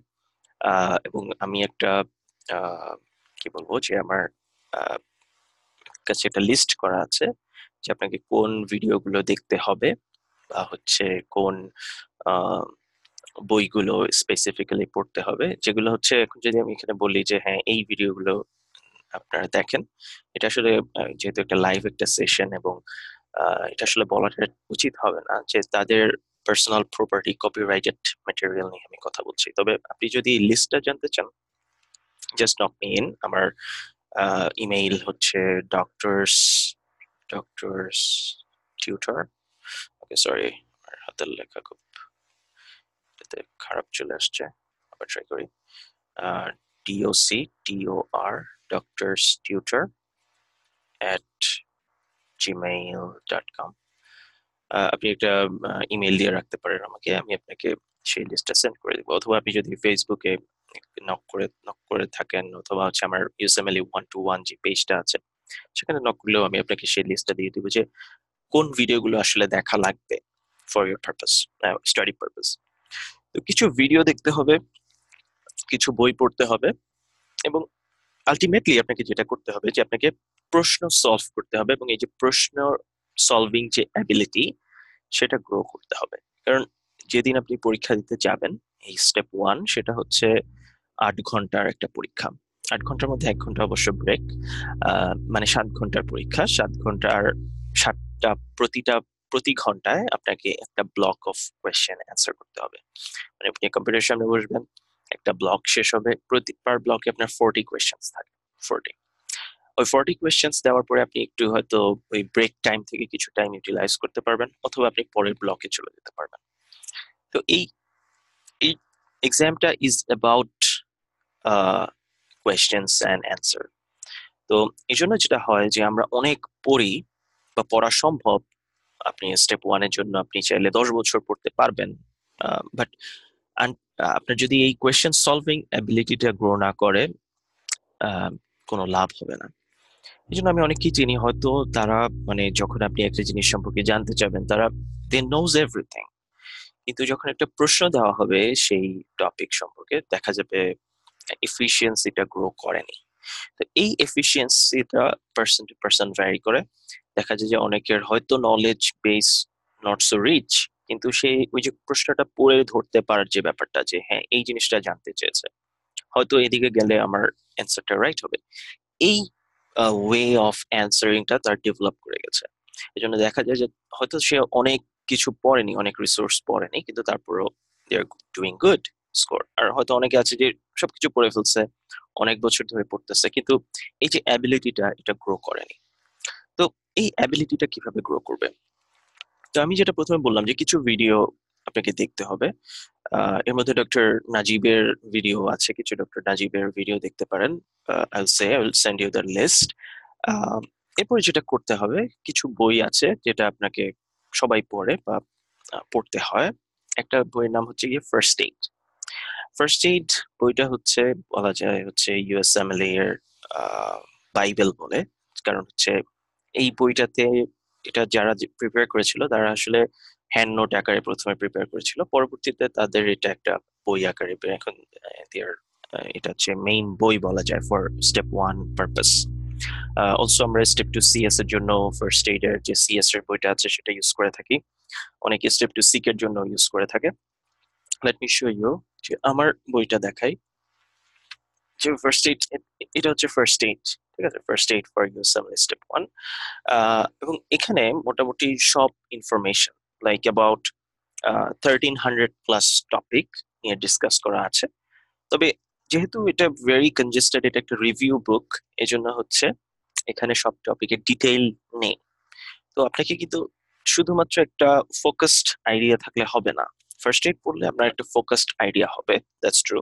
এবং মোটামুটি আপনার পরীক্ষায় যেসব টপিক গুলো থেকে প্রশ্ন করা হবে, I think 95% topic will be from this book. তবে এমন হতে পারে যে যেই টপিকটা বা যেই ডিসকাশনটা আপনার ফার্স্ট এইডে করা আছে সেই ডিসকাশনটা হয়তো আপনার প্রশ্নে থাকবে না। সেই এক্সট্রা নলেজটা আপনাকে গেইন করতে হবে ফ্রম আদার রিসোর্সেস। এই আদার রিসোর্সের মধ্যে যেটা আমরা প্যাথোলজির জন্য বলে থাকি সেটা হচ্ছে প্যাথোমা। প্যাথোমা হচ্ছে ডক্টর সত্তার আছেন, ওনার ওয়েবসাইট আছে pathoma.com। সেখানে গেলে আপনারা দেখবেন উনি বিভিন্ন কোর্স অফার করে থাকে, যেমন হচ্ছে একটা বই এবং কিছু ভিডিও আছে ওনার 35 আওয়ার্স এর ভিডিও। সেগুলো যদি আপনি দেখতে পারেন, আই থিঙ্ক প্যাথোলজির জন্য দ্যাটস এনাফ। অনেকে বলে থাকে একটা বই আছে গলিয়ান, গলিয়ান বা গোলজান একটা বই আছে। এই গলিয়ান বা গোলজান পড়তে বলে থাকে। তবে আমি চেষ্টা করেছিলাম পড়তে, কিন্তু আমার কাছে বইটা কঠিন লেগেছে, আমি আর পরে পড়া বাদ দিয়ে দিছি। আরেকটা যেটা আপনার ফার্স্ট এইড কে সাপ্লিমেন্ট করবে সেটা হচ্ছে একটা কিউ ব্যাংক। হ্যাঁ, তো কিউ ব্যাংক যেটা সাধারণত সবাই ইউজ করে থাকে সেটা হচ্ছে you world. You world Q bank, you world first step one, first step two সিকে, first step three, সাধারণত ইউ ওয়ার্ল্ড কিউ ব্যাংকটা ইউজ হয়। এবং সেখানে ওরা করে কি, সেখানেও মোটামুটি এই 1300 1500 টপিক নিয়ে ডিসকাশন করা আছে। এবং সারাউন্ডিং মানে ওই টপিক সম্পর্কে কি ধরনের প্রশ্ন হতে পারে এবং কিছুটা পেরিফেরাল বা পেরিফেরিতে কিছু ডিসকাশন করা আছে। কারণ আসলে আপনি জানেন যে একটা সিম্পল একটা টপিক নিয়ে আপনি 10 বছর পড়তে পারবেন মেডিসিনে, রাইট? ছোট একটা জিনিস নিয়ে আপনি 10 বছর পড়তে পারবেন, কিন্তু আহ, এটা তো ফিজিবল না ফর স্টেপ ওয়ান পারপাস। আপনাকে একটা মিনিমাল নলেজ থাকা লাগবে। এন্ড নলেজের পরে যেটা আপনার দরকার যে আপনি কোয়েশ্চেন সলভিং অ্যাবিলিটিটা কিরকম, যে আমি প্রশ্নটা পড়লাম, প্রশ্ন যে করেছে সে কিভাবে চিন্তা করেছে এটা কি আমি ধরতে পারছি নাকি, যে প্রশ্ন করেছে সে একটা জিনিস মাথায় নিয়ে প্রশ্নটা করেছে, রাইট? যে আমি এইভাবে প্রশ্নটা করছি, এভাবে চিন্তা করলে প্রশ্নটার অ্যান্সার আমি পৌঁছাতে পারবো।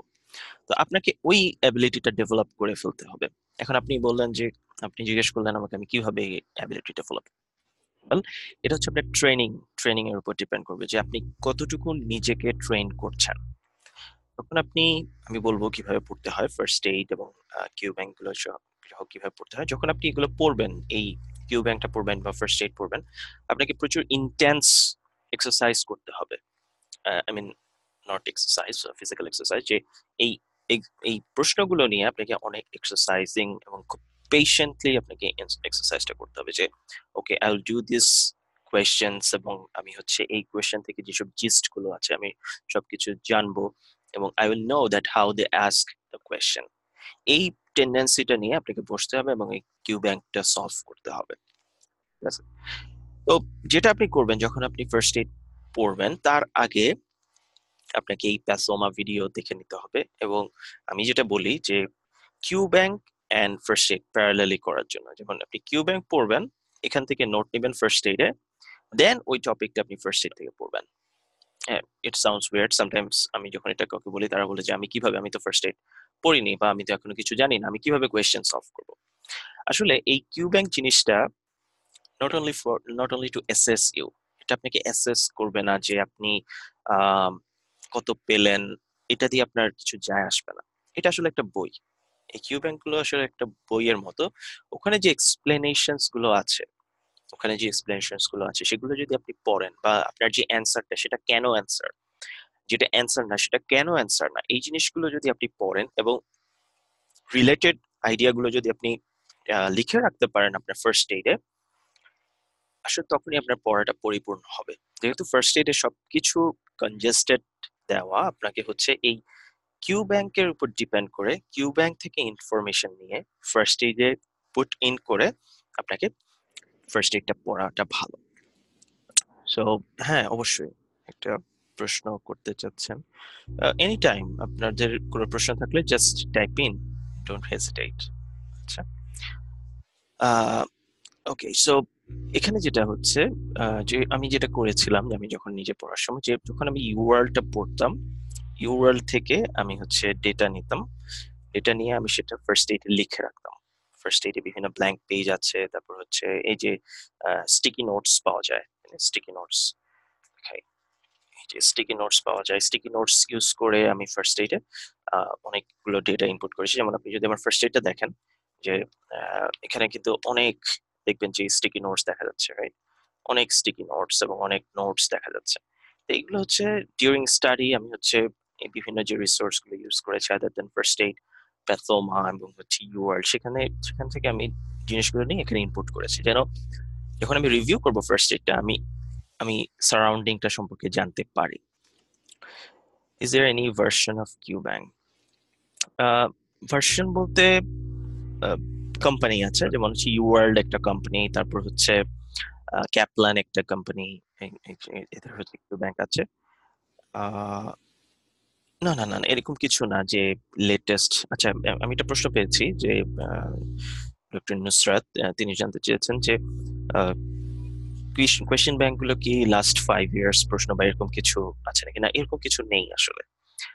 আপনি যেই প্রশ্নগুলো পড়ছেন ইউওয়ার্ল্ডে, সেগুলো হচ্ছে জাস্ট ইউওয়ার্ল্ড কোম্পানিতে যেসব ডক্টর জব করে তাদের বিল্ড আপ করা কোয়েশ্চেন। আবার আপনি যখন পরীক্ষা দিতে যাবেন, সেখানে কিন্তু ডিফারেন্ট পুল অফ কোয়েশ্চেন আছে, লাইক 20,000, 50,000, আমি জানি না, কেউ জানে না আসলে কত প্রশ্ন সেখানে আছে। সেখানে একজন রিসার্চার অথবা একজন ডক্টর হয়তো একটা প্রশ্ন লিখেন, হয়তো তিনি 10 দিনে একটা প্রশ্ন লিখেন, সেটা সেই এনবিএমই বলে, national board of medical examiner, তাদেরকে জমা দেন। তারা হচ্ছে সেখানে একটা পুল তৈরি করে রাখেন। এবং আপনি যখন কম্পিউটারের সামনে বসবেন, যেই দিন পরীক্ষা দিতে যাবেন, আপনি যখন কম্পিউটারের সামনে বসবেন, আপনার পাশে হয়তো আরেকজন স্টেপ 1 পরীক্ষা দিচ্ছে, আপনার সাথে তার প্রশ্ন একটাও মিলবে না। এবং সেই কম্পিউটারটাই সেই দিনই, দ্যাট মোমেন্ট ডিসাইড করবে যে আপনাকে কোন 280 কোয়েশ্চেন সে দিবে। Randomly 280 question out of that পুল এই কম্পিউটারটা পুল আউট করবে, করে আপনার সামনে প্রেজেন্ট করবে। আপনার পাশে যে পরীক্ষা দিচ্ছে, সে সেম কোয়েশ্চেন নাও পেতে পারে, like 280 questions will be different. ঠিক আছে? এটার পরে কিভাবে অ্যাসেসটা করা হয়, এটা নিয়ে একটু ধোঁয়াশা আছে, যে অ্যাসেসমেন্টটা ওরা কিভাবে করে। অনেকে বলে আমি 280-তে 240 পাইছি, বা 280-তে 230 পাইছি। আসলে এই জিনিসটা আমার কাছে মনে হয় ইটস নট যে এরকম যে মার্কিং 280-তেই হয়, মানে আপনার 280টা প্রশ্ন যে 280-তেই মার্কিং হচ্ছে, নট দ্যাট। আমি যতটুকু আইডিয়া করেছি যে প্রতিটা কোয়েশ্চেনে ডিফারেন্ট মার্কস, একটা প্রশ্ন হয়তো 1 মার্ক, একটা প্রশ্ন হয়তো 4 মার্ক, একটা প্রশ্নতে হয়তো জানি না 3 মার্ক, 2 মার্ক, ভ্যারি করে। ওরা আসলে স্টেটিস্টিক্যাল একটা মার্ক দেয় যে এই প্রশ্নটা 80% মানুষ পারছে, মানে কি এই প্রশ্নটা ইজি। যদি এটা কেউ না পারে তাহলে তার বেশি মার্ক কাটা যাবে। আর সার্টেইন আদার প্রশ্ন হয়তো 10% মানুষ পারছে, এই প্রশ্নটা টাফ, যদি এটা কেউ না পারে তার হয়তো অল্প কিছু নাম্বার কাটা যাবে, যেহেতু এটা টাফ। তো ওরা চায় যে যেটা সবার জানা প্রয়োজন, 80% মানুষ পারছে মানে কি সেই প্রশ্নটা সবার জানা প্রয়োজন বা সবাই জানে এটা, সেটা যদি কেউ ভুল করে তাহলে নিশ্চয়ই সে তার নলেজে ডিফিকাল্টি আছে বা ল্যাকিং আছে। তো এভাবে কোয়েশ্চেন নাম্বার মার্কস গুলো ভ্যারি করে। So it's not like that যে 5 বছরের প্রশ্ন আমরা যেটা করে থাকি, যে বোর্ডের 5 বছরের প্রশ্ন সলভ করে গেলাম, পেয়ে গেলাম, নাথিং লাইক দ্যাট। আপনি যখন এই কোয়েশ্চেন গুলো সলভ করবেন, এই কিউ ব্যাংক গুলো, এগুলো হচ্ছে তাদের এই কিউ ব্যাংক কোম্পানির তৈরি করা প্রশ্ন। এবং কেন আপনি এগুলো সলভ করবেন? To develop that ability to answer those questions, যে আপনি এখানে যে এবিলিটিটা গ্রো করবেন, যে আমি এইভাবে প্রশ্ন অ্যান্সার করতে, আস্ক করতে পারে এবং এভাবে আমার প্রশ্নটা অ্যান্সার করতে হবে, এই অ্যাবিলিটিটাই আসলে আপনার সেদিন কাজে লাগবে। আপনার নলেজ বেস হয়তো সেখানে সেদিন কাজে নাও লাগতে পারে, কিন্তু আপনার যে অ্যাবিলিটিটা, যে আপনি একটা প্রশ্ন পড়লেন, হ্যাঁ আমি চলে গেলাম এদিকে, এটা জানতে চাচ্ছে, ওকে আই থিঙ্ক এটা তারা আসতে চাচ্ছে, আহ তারা হচ্ছে আহ, এটা সে জানতে চাচ্ছে, আমি এদিকে চলে গেলাম। আচ্ছা, আরেকটা প্রশ্ন পেলাম যে ইউএসএমএলই থেকে নেগেটিভ মার্কিং আছে নাকি? না, ইউএসএমএলই তে কোনো নেগেটিভ মার্কিং নেই। কোনো প্রশ্ন ব্ল্যাঙ্ক রেখে যাওয়া যাবে না, মানে হচ্ছে there is no negative marking. 280টা প্রশ্ন 280টাই দাগায় ফেলতে হবে। Is there any validity when I will buy the কিউব্যাঙ্ক? হ্যাঁ, ভ্যালিডিটি বলতে হচ্ছে এক্সপিরেশন ডেট। হ্যাঁ, এক্সপিরেশন ডেট থাকে, যেমন হচ্ছে ইউ ওয়ার্ল্ড এর হচ্ছে স্টেপ 1 এর ক্ষেত্রে বিভিন্ন এক্সপিরেশন ডেট থাকে, তার বিভিন্ন রেটেড এইসব কিউব্যাঙ্ক গুলো কোয়েশ্চেন গুলো সলভ করে। যেমন হচ্ছে 1 মাস, 3 মাস, 6 মাস, 1 বছর, 2 বছর, এরকম প্রাইস ভ্যারি করবে। তো আমি যেটা বলি, একটু বেশি করে কিনে রাখাই ভালো, লাইক 6 মান্থস অর 1 ইয়ার যদি কিনে রাখেন, সেক্ষেত্রে হয় কি আপনার ওকে, that's a very important thing. আপনি লাইফে আমার সিনিয়র ডক্টর আরিফ, উনি রিসেন্টলি ভেরি গুড স্কোর, উনি হচ্ছে ইউএসএমএলই পাশ করেছেন। যেটা বললেন যে লাস্ট 5 ইয়ারের কোয়েশ্চেন না, কোনো প্রশ্নই আসলে পাওয়া যাবে না। এবং আপনি ধরেন পরীক্ষা দিয়ে আসলেন, এসে আপনি বললেন যে হ্যাঁ আমি এই প্রশ্নটা পাইছি, এটা কিন্তু প্রহিবিটেড এবং এটা ইলিগাল। আপনি যদি এটা ডিসকাস করেন যে আমি এই প্রশ্নটা পাইছি, তুমি এটা একটু দেখো, আপনি বলতে পারেন যে আমি এই টপিক থেকে প্রশ্ন পাইছি, ঠিক আছে, বাট এই এক্স্যাক্টলি আপনার হয়তো মনে আছে যে এই প্রশ্নটা পাইছি, আপনি একজনকে বলে দিলেন বা লিখে দিলেন, ইটস ইলিগাল, এবং they can take actions against you. ঠিক আছে, ওকে, নো প্রবলেম। সো এটা হচ্ছে আইডিয়াটা, হচ্ছে যে কি প্রশ্ন আসবে we don't know, it's uncertain, আমরা জানি না যে আসলে কি প্রশ্ন আসবে। তবে আমাদেরকে যেটা করতে হবে যে আমরা পড়বো, যেসব মোস্ট কমন টপিক যেগুলো আসে আমরা সেগুলো পড়বো, এবং হচ্ছে আমরা একটু আইডিয়া রাখবো সারাউন্ডিং সম্পর্কে, এবং আমি হচ্ছে চেষ্টা করব যে আমার এই অ্যাবিলিটিটা গ্রো করে নাকি, যে can I grow that ability to answer a question. এটাই হচ্ছে আমাদের, মানে এট বেস্ট আমরা এটাই করতে পারি। কেউ এটা খুব ভালোভাবে করে, কেউ এটা একটু কম করে, এই জন্য আসলে কোয়েশ্চেনটা মানে স্কোরটা ভ্যারি করে। সো আপনাকে আগে আমি যেটা বলি যে যখন আপনি ফার্স্ট এইড পড়বেন, তখন অবশ্যই চেষ্টা করবেন যেন আপনি প্যারালালি কোয়েশ্চেন ব্যাংক পড়েন। আর কোয়েশ্চেন ব্যাংক থেকে আপনি বিভিন্ন ইনফরমেশন ফার্স্ট এইডে ইনপুট করবেন, এবং টুগেদার আপনি যখন সবগুলো পড়বেন, that will be much more feasible, much will be efficient. এখন যেটা, যে কিছু ভিডিও দেখলেন, এই বইগুলো পড়লেন, এছাড়াও আরো কিছু বই আছে, যেমন হচ্ছে বোর্ড রিভিউ সিরিজ নামে একটা বই পাওয়া যায়। বোর্ড রিভিউ সিরিজের বায়োস্ট্যাট বইটা অনেকে রিকমেন্ড করে, তারপরে ফিজিওলজি বইটা রিকমেন্ড করে। সেগুলো হচ্ছে আপনি সাধারণত যদি কোনো কিছু না বুঝেন বা দেখেন যে একটু ডিফিকাল্টি, সেক্ষেত্রে হয়তো আপনি এগুলোর আহ, যেতে পারেন বা দেখতে পারেন, but I think the main resource should be this three: first aid, diploma, and you world কিউব্যাঙ্ক। এবং এই তিনটা রিসোর্স আপনি কত ভালোভাবে আত্মস্থ করছেন তার উপরে আপনার প্রিপারেশনটা ডিপেন্ড করবে, যে আপনার প্রিপারেশনটা কত ভালো আর খারাপ। এখন এই তিনটা রিসোর্স আপনি কয়বার পড়বেন? তো আমি যেটা বলি যে আপনি যদি যত বেশি পড়বেন দ্যাটস গুড, তবে একটা অপটিমাল নাম্বার থাকা ভালো, কারণ এই ইউআরএল প্রশ্নগুলো হয় কি যে 2500 প্রশ্ন থাকে স্টেপ 1 কিউ ব্যাংকে। তো আপনি যখন প্রথমবার পড়ে ফেলবেন, পরের বার দেখা যাবে আপনি you know the answers, like হয়তো আপনি প্রশ্নটা বুঝতেছেন না, কিন্তু আপনার মনে পড়ে যাবে এখানে তো ওই অ্যান্সারটা দিয়েছিলাম, এটা দিয়ে দিই। তো এই যে রিফ্লেক্সটা গ্রো করে যাবে, সেটা হয়তো আপনার জন্য কিছুটা, আপনাকে অ্যাসেস করার ক্ষেত্রে কিছুটা নেগেটিভ অ্যাসেসমেন্ট তারা করছে। তবে আমি যেটা বলি যে আপনি যদি 3বার করতে পারেন এই রিসোর্স গুলো, 3বার যদি পড়তে পারেন মানে ভালোভাবে, দ্যাটস ইট। এখন এই 3বার করার পিছনে আপনার কত সময় লাগবে এটা আপনার উপর ডিপেন্ড করবে। আপনি এই 3বার করতে 3 বছর নিতে পারেন, 6 মাসও নিতে পারেন, it will depend on you. এখন কিভাবে কিভাবে হচ্ছে আপনি প্রিপারেশনটা নেবেন, সরি। একটা হচ্ছে যে ইউ ওয়ার্ল্ডে ধরেন আপনার 2500 কোয়েশ্চেন্স আছে। তো আপনি যদি ডেইলি 30 কোয়েশ্চেন করে করেন, 30 কোয়েশ্চেন, লেটস সে আপনার 3 মাসে কিন্তু একবার, 90 ডেজে কিন্তু হচ্ছে আপনার একবার ইউ ওয়ার্ল্ড শেষ। এখন কিভাবে করবেন? আপনি কি জাস্ট 30টা প্রশ্ন নিলেন, পড়বেন, এবং স্কিপ করে যাবেন, নাকি সাথে নোটও নেবেন? সাথে নোটও নিতে হবে। যখন আপনি ফার্স্ট কিওয়ার্ড পড়বেন, অলওয়েজ রিমেম্বার যে you need to take notes in the respective section. যে আপনি কার্ডিয়াক এমব্রায়োলজির একটা টপিক ডিসকাশন করছেন, যে ওরা হার্ট টিউব সম্পর্কে বলছে, যে মেসেন্টারিক ব্লাড আইল্যান্ড জোড়া লেগে হার্ট টিউব ফর্ম হচ্ছে, এই জিনিসটা আপনাকে ওই এমব্রায়োলজির যে পার্টটা সেখানে লিখে রাখতে হবে। ঠিক আছে? তো এই যে লিখে রাখার ফলে যেটা হবে যে আপনি হয়তো একটা প্রশ্ন পড়ছেন, হয়তো আপনি ভুলে যাচ্ছেন, কারণ স্বাভাবিক, আপনি যেটা পড়বেন সেটা আপনি কিছুদিন পরে ভুলে যাবেন। আহ, কিন্তু ওই যে লিখে রেখেছেন সেটা হয়তো একটু আপনাকে হেল্প করবে ফর দিস রিমেম্বারেন্স। প্রথমবার এই প্রথম 90 দিনে বা প্রথম 3 মাসে আপনি একবার শেষ করতে পারবেন, এবং ইটস পসিবল। আমি অনেকের সাথে কথা বলেছি যে আপনি ইউআর কয়টা করেন? হ্যাঁ ভাই, আমি তো 5টা করি দিনে, আমি তো 2টা প্রশ্ন পরেই আমি তো আর পারি না। এটা কিন্তু আসলে আপনার জন্য ডেট্রিমেন্টাল। কারণ আপনি একটা জিনিস চিন্তা করেন, যখন আপনি যেদিন পরীক্ষা দিতে যাবেন, একদিনে আপনাকে 280টা প্রশ্ন করতে হবে, সলভ করতে হবে। এই 280টা প্রশ্নের জন্য আপনার কিছু লিমিটেড টাইম থাকবে, যে এক এক ঘন্টার মধ্যে আপনাকে 40টা প্রশ্ন অ্যান্সার করতে হবে, রাইট?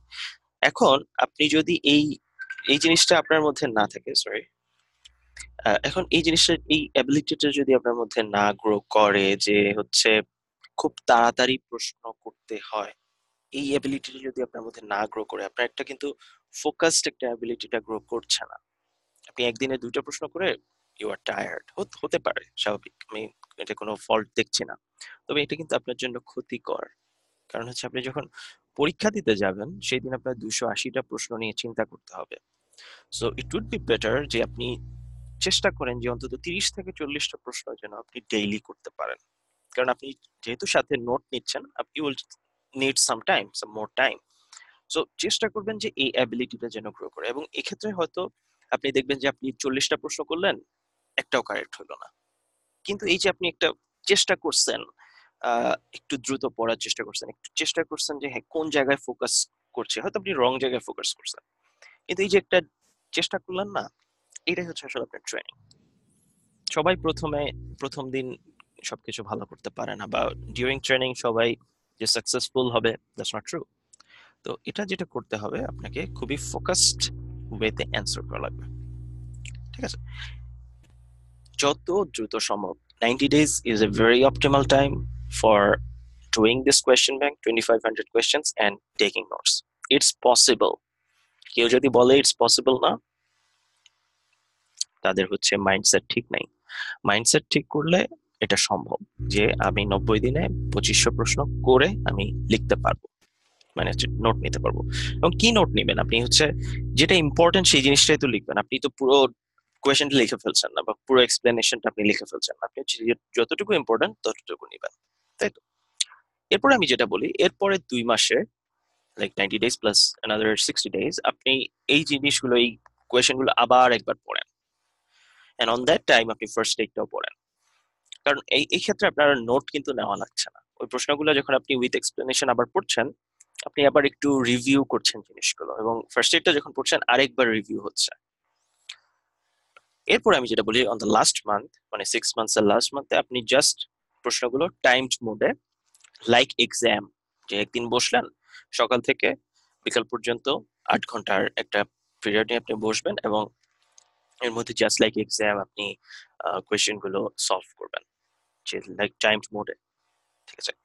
এইটা হচ্ছে আপনার ট্রেনিং, যে এন্ডিউরেন্স ট্রেনিং। আপনি কি 8 ঘন্টা ওখানে বসে থাকতে পারেন নাকি পারেন না? ঠিক আছে? এইভাবে এই মাল্টিপল জিনিস যখন আপনি অ্যাপ্লাই করতে পারবেন, দেখবেন যে আপনার এন্ডিউরেন্স গ্রো করবে, আপনার পারসিভিয়ারেন্স গ্রো করবে। ইউএসএমএল আমাদেরকে কি শেখায়? ইউএসএমএল আমাদেরকে ধৈর্যশীল হতে শেখায়, এই জিনিসটা গ্রো করবে। তারপর হচ্ছে আপনার যে এই যে নলেজ অ্যাপ্লিকেশনটা, যে আমি হ্যাঁ এভাবে অ্যাপ্লাই করা যাবে নলেজ, এই জিনিসটা আপনার গ্রো করবে। সো আমি যেটা বলি যে আপনি 3 টাইমস করবেন, প্রথমে 90 days একবার, এরপরে 2 মান্থস একবার, স্টেপ 1, এরপরে হচ্ছে 1 মান্থে আরেকবার, এবং এর মধ্যে আপনি ফার্স্ট এইডটাও 3 বার পড়বেন। প্যাথোমাটা আসলে 3 বার ভিডিও দেখা লাগে না, জাস্ট একবার যদি আপনি ভিডিও দেখতে পারেন, দ্যাটস ইট, এনাফ। এরপরে আপনার আসলে প্রিপারেশনের কিছু বাকি নাই। এখন যেটা প্রবলেম হয়, সিচুয়েশন আপনাকে বিভিন্ন দিকে নিয়ে যেতে পারে, যে হয়তো আপনার ফ্যামিলিয়াল ইস্যুস অথবা মোস্টলি যেটা হয় পার্সোনাল ইস্যু, যে নিজেকে নিজে বোঝানো যায় না যে আমি প্রিপেয়ার্ড, এটা বোঝানো যায় না। মনে হয় আরেকটু পড়ি, এই আরেকটু পড়ি করতে করতে 10 বছর পার হয়ে যায় বা 5 বছর পার হয়ে যায়। ঠিক আছে, টাইম কিন্তু বসে থাকে না। সো এই যে আরেকটু পড়ি করা, এটা কিন্তু আসলে আমাদেরকে পিছায় দেয়। এবং আমি নিজেও এটার ভিকটিম, যে আরেকটু পড়ি, হয়তো আরেকটু পড়লে মনে হয় একটু ভালো পারবো, এই ধরনের জিনিস। কিন্তু এইটা থেকে যদি আপনি বের হতে পারেন যে হ্যাঁ ওকে, আমি চেষ্টা করি যে হয়তো আমার পড়া হয়ে গেছে, লেটস সি যে একটা অ্যাসেসমেন্ট দিই। ওই অ্যাসেসমেন্টই অনেকে দিতে পারে না, যে ভয় পায়। আহ, হয়তো অ্যাসেসমেন্ট দিলে আমার কোনো লাভ হবে না, বা অ্যাসেসমেন্ট দিলে আমি ডিপ্রেসড হয়ে যাবো। মোস্টলি আমি যেটা শুনি যে অ্যাসেসমেন্ট দিলে ডিপ্রেস হয়ে যাবো। সত্যি কথা বলতে কি, আমি যখন ফার্স্ট অ্যাসেসমেন্ট দিই, যখন অ্যাসেসমেন্ট জিনিসটা কি এটাকে বলে নিই, যে দেয়ার আর সাম এক্সামস টু অ্যাসেস ইউ। এই কোয়েশ্চেন ব্যাংক গুলো কিন্তু আপনাকে অ্যাসেস করবে না, যে আপনি কত কিরকম স্কোর করবেন, এটা কিন্তু অ্যাসেস করবে না। কিন্তু দেয়ার আর সাম এক্সামস লাইক এনবিএমই বলে কিছু এক্সামস আছে। এনবিএমই অনলাইনে, এনএসএস এনবিএমই, এনবিএমই সেলফ অ্যাসেসমেন্ট সার্ভিস অনলাইনে কিছু এক্সাম আছে ওদের। সেই এক্সাম গুলো যখন আপনি দিবেন, তখন ওরা আপনাকে একটা অ্যাপ্রক্সিমেট আইডিয়া দিবে যে হ্যাঁ তুমি এখানে এত পেয়েছো, তুমি স্টেপ ওয়ানে এত নাম্বার পাবা। এরকম একটা অ্যাপ্রক্সিমেট আইডিয়া তারা দেয়। সেগুলো আসলে খুবই হেল্পফুল। যেমন এখন আপনি স্টেপ ওয়ানের জন্য প্রায় 6টা এনবিএমই আপনি দিতে পারবেন, 13, 15, এগুলো হচ্ছে এনবিএমই নাম্বার, 16, 17, 18, 19। এই 6টা এনবিএমই আপনি দিতে পারবেন। এছাড়াও ইউয়ার্ল্ড কোয়েশ্চেন ব্যাংকের সাথে দুটো অ্যাসেসমেন্ট এক্সাম আসে, ইউয়ার্ল্ড সেলফ অ্যাসেসমেন্ট 1 and 2। এই এক্সাম গুলো আপনি দিতে পারবেন। এবং হচ্ছে আহ, তারা আপনাকে একটা আইডিয়া দিয়ে দিবে যে হ্যাঁ আপনি মেইন পরীক্ষা দিতে গেলে আপনি এত নাম্বার পেতে পারেন। ঠিক আছে। এখন এই অ্যাসেসমেন্ট গুলো আমি যেটা বলছিলাম, যে আমি যখন ফার্স্ট অ্যাসেসমেন্ট দিই, আমি দিই এনবিএমই 13। এটা আসলে আমার জন্য খুবই হেল্পফুল ছিল। আমার বাবা আমাকে বলছিলেন যে হ্যাঁ তুমি একটা পরীক্ষা দাও, বিফোর এনিথিং। আমি এখনো পরীক্ষা শুরুই করি, মানে পড়াই শুরু করিনি, তখন উনি আমাকে বললেন যে তুমি একটা পরীক্ষা দাও। আমি বললাম যে আব্বু, আমি যদি এখন পরীক্ষা দিই আমি তো ফেল করব এবং আমি তো ডিপ্রেসড হয়ে যাব। বলছে যে আহ, তুমি পরীক্ষা দাও, এবং এই পরীক্ষা দিলে তোমার যে কতটুকু হেল্প হবে আমি সেটা জানি। কারণ আমার আব্বু নিজেও ডাক্তার। তো উনি এটা, ওনার অভিজ্ঞতার একটা আসলে মূল্য আছে, যে অভিজ্ঞতা থেকে বলছেন যে হ্যাঁ তুমি পরীক্ষাটা দাও, and that will be really helpful for you, and that's true. যে আমি যে এই যে পরীক্ষা সবকিছু পড়া শুরুর আগে যে একটা পরীক্ষা দিছি, আমার মধ্যে একটা বুস্ট আপ কাজ করছে, যে হ্যাঁ আরে তাই তো, প্রশ্নগুলো তো আমি কিছুই জানি না। আমি 150 পাইছিলাম, মানে লাইক ফেল, মানে পাস নাম্বার হচ্ছে 194, আমি পেয়েছিলাম 150। স্বাভাবিক, আমি কিছুই পড়িনি। কিন্তু ওই যে পরীক্ষাটা দিলাম, একটা এক্সপোজার হইলো, একটা ভীতি ছিল। এই ভীতিটা আমার আর পরে কাজ করে নাই। যে ওয়ানের জন্য, স্টেপ ওয়ানের জন্য আমার আর এই ভীতি। তো আই এম নট সেইং যে এখনই আপনি একটা পরীক্ষা দেন, but as soon as you can take one in NBME, take it. কারণ আমি এরকম অনেককেই চিনি যারা হচ্ছে এনবিএমই এক্সাম, একটা এনবিএমই এক্সাম দিতে আহ মানে হচ্ছে বছরের পর বছর পার হয়ে যাচ্ছে, এনবিএমই দিচ্ছে না ভয়। হ্যাঁ হ্যাঁ, দিলে তো পারবো না, দিলে তো ফেল করবো, দিলে তো ডিপ্রেসড হয়ে যাব।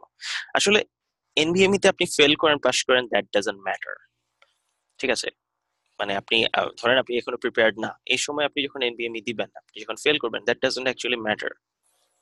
আপনি যখন ফুললি প্রিপেয়ার্ড, তখন যদি আপনি এনবিএমই দেন এবং যদি ফেল করেন, তখন হয়তো আপনাকে আপনার পরীক্ষার স্ট্র্যাটেজি চেঞ্জ করতে হবে বা পরীক্ষা পিছাতে হতে পারে।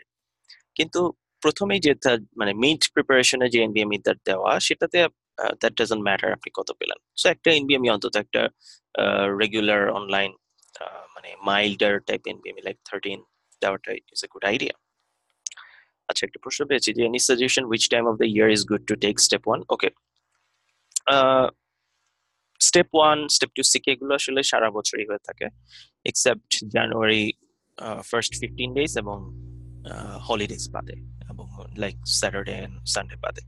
যেমন বাংলাদেশে আবার যদি পরীক্ষা দিতে চান, প্রোমেট্রিক আবার বন্ধ থাকে, ফ্রাইডেতেও বন্ধ থাকে। আচ্ছা, বাই দ্য ওয়ে আপনাদেরকে প্রোমেট্রিক প্রোমেট্রিক সেন্টারে গিয়ে এই এক্সাম গুলো নিতে হবে। প্রোমেট্রিক, ঠিক আছে। তো এখন আহ, যেটা বলছি যে আহ, বাংলাদেশে তাহলে 3 দিন বন্ধ থাকে, শুক্র, শনি, রবি সম্ভবত। আমি তো এখানে এসে পরীক্ষা দিয়ে এখন যেটা বলে অনেকে যে জুলাই আগস্ট মাসে পরীক্ষা না দিতে বলে, কারণ হয় কি অনেক সময় ওখানে কোয়েশ্চেন পুলে একটা চেঞ্জ আসে, যে 20,000 প্রশ্ন আছে, তাদের মধ্যে থেকে হয়তো 5,000 প্রশ্ন ওরা সরায় ফেলে, নিউ 5,000 অ্যাড করে ওদের পুলে। এটা আসলে এমন কোনো ম্যাটার করে না, মানে এটা একটা জাস্ট অনেককে বলতে শুনেছি এজন্য বলছি, but I am not sure if it is significant or not, যে কোনো বেস্ট টাইম আছে নাকি পরীক্ষা দেওয়ার। না, আই ডোন্ট থিঙ্ক যে কোনো বেস্ট টাইম আছে। আপনি সারা বছরই পরীক্ষা দিতে পারবেন ওয়েন ইউ আর প্রিপেয়ার্ড। তবে একটা জিনিস মাথায় রাখবেন, যদি আপনি ম্যাচে অ্যাপ্লাই করতে চান, যে ধরেন আপনি 2021 সালের ম্যাচে অ্যাপ্লাই করতে চাচ্ছেন, তাহলে আপনি 2020 সালের উইথিন জুন আর জুলাই আপনার স্টেপ 1 2 সিকে এই তিনটা এক্সাম আপনার কমপ্লিট থাকা লাগবে। 1 2 সিকে সিএস, মানে 2 এর যে দুটো এক্সাম আছে এগুলো আপনার কমপ্লিট থাকা লাগবে উইথিন জুন আর জুলাই, তাহলে আপনি প্রপারলি ম্যাচে অ্যাপ্লাই করতে পারবেন। ওকে, এখন এই এনবিএমই গুলো আপনাকে অ্যাসেস করবে যে আপনি আদৌ প্রিপেয়ার নাকি প্রিপেয়ার না। তো যখন আমরা ইউএসএমএল রেজিস্ট্রেশন করি তখন আমাদেরকে একটা 3 মাসের এলিজিবিলিটি পিরিয়ড দেওয়া হয়, যে কোন পিরিয়ডে আপনি পরীক্ষাটা দিবেন। জানুয়ারি February March April May June এরকম 3 মাসের পিরিয়ড দেওয়া হয়। তো ওই 3 মাসের মধ্যে আপনাকে প্রোম্যাট্রিকের সাথে যোগাযোগ করে আপনাকে একটা ডেট নিতে হবে, এবং অন দ্যাট ডেট আপনাকে পরীক্ষাটা দিতে হবে। তো দেখা গেল যে আপনার 3 মাসের মধ্যে প্রিপারেশন হলো না, সেক্ষেত্রে আপনি কি করতে পারেন, সেক্ষেত্রে আপনি একবার এক্সটেন্ড করতে পারেন পরীক্ষা। দ্যাট মিনস আপনার হয়তো জানুয়ারি ফেব্রুয়ারি মার্চ ট্রায়াল নেওয়া, আপনার দেখা গেল যে প্রিপারেশন হলো না, তখন আপনি একবার এক্সটেন্ড করতে পারবেন উইথ সাম ফি, যে এপ্রিল মে জুন পর্যন্ত নিতে পারবেন। ওই 3 মাসেও যদি প্রিপারেশন না হয় সেক্ষেত্রে আপনাকে এক্সাম ক্যান্সেল করা এবং রেজিস্ট্রেশন করা ছাড়া কোনো উপায় নেই। তো এই জন্য অনেকে বলে যে I think that's a very good idea, যে এনবিএমই না দিয়ে আসলে রেজিস্ট্রেশন করাটা ঠিক না। এনবিএমই দিয়ে দিচ্ছেন, মোটামুটি একটা ভালো নাম্বার আসে, like let's say 16 for step 1, 16 is a very good এনবিএমই, 17 is a very good এনবিএমই। এগুলোতে হয়তো আপনি 210 220 এরকম নাম্বার যদি পান, that's a very good number, তখন আপনি রেজিস্ট্রেশন করতে পারেন। এরপর আপনি আরো কিছুদিন পড়লেন, 18 পড়লেন, 19 দিলেন, 230-এর উপর নাম্বার গেলো, 240-এর উপর নাম্বার গেলো, ওকে আপনি গিয়ে পরীক্ষা দিয়ে দেন। সো দিস থিং, যে আপনি যখন এনবিএমই টা দিবেন, ফার্স্ট ইয়ার এনবিএমই টা let's say you will do fail, আপনি ফেল করবেন, এবং হচ্ছে ওটা মাথায় নিয়ে আপনি এনবিএমই টা দিবেন। এর পরের গুলো আপনি মোটামুটি সিরিয়াসলি পড়ে নিজেকে অ্যাসেস করার জন্য। That's about step 1। তবে that's the very hardest exam. খুবই, বলতে খুব সহজ লাগে, কিন্তু আসলে করতে গেলে বোঝা যায় not that easy. You need to you need to be real passionate, to do it. ওকে, এবার হচ্ছে স্টেপ 2 সিকে টা হচ্ছে আসলে একই ধরনের exam like step 1। That means আপনি আম, দেখবেন হচ্ছে কম্পিউটারের সামনে বসে এমসিকিউ প্রশ্ন সলভ করবেন।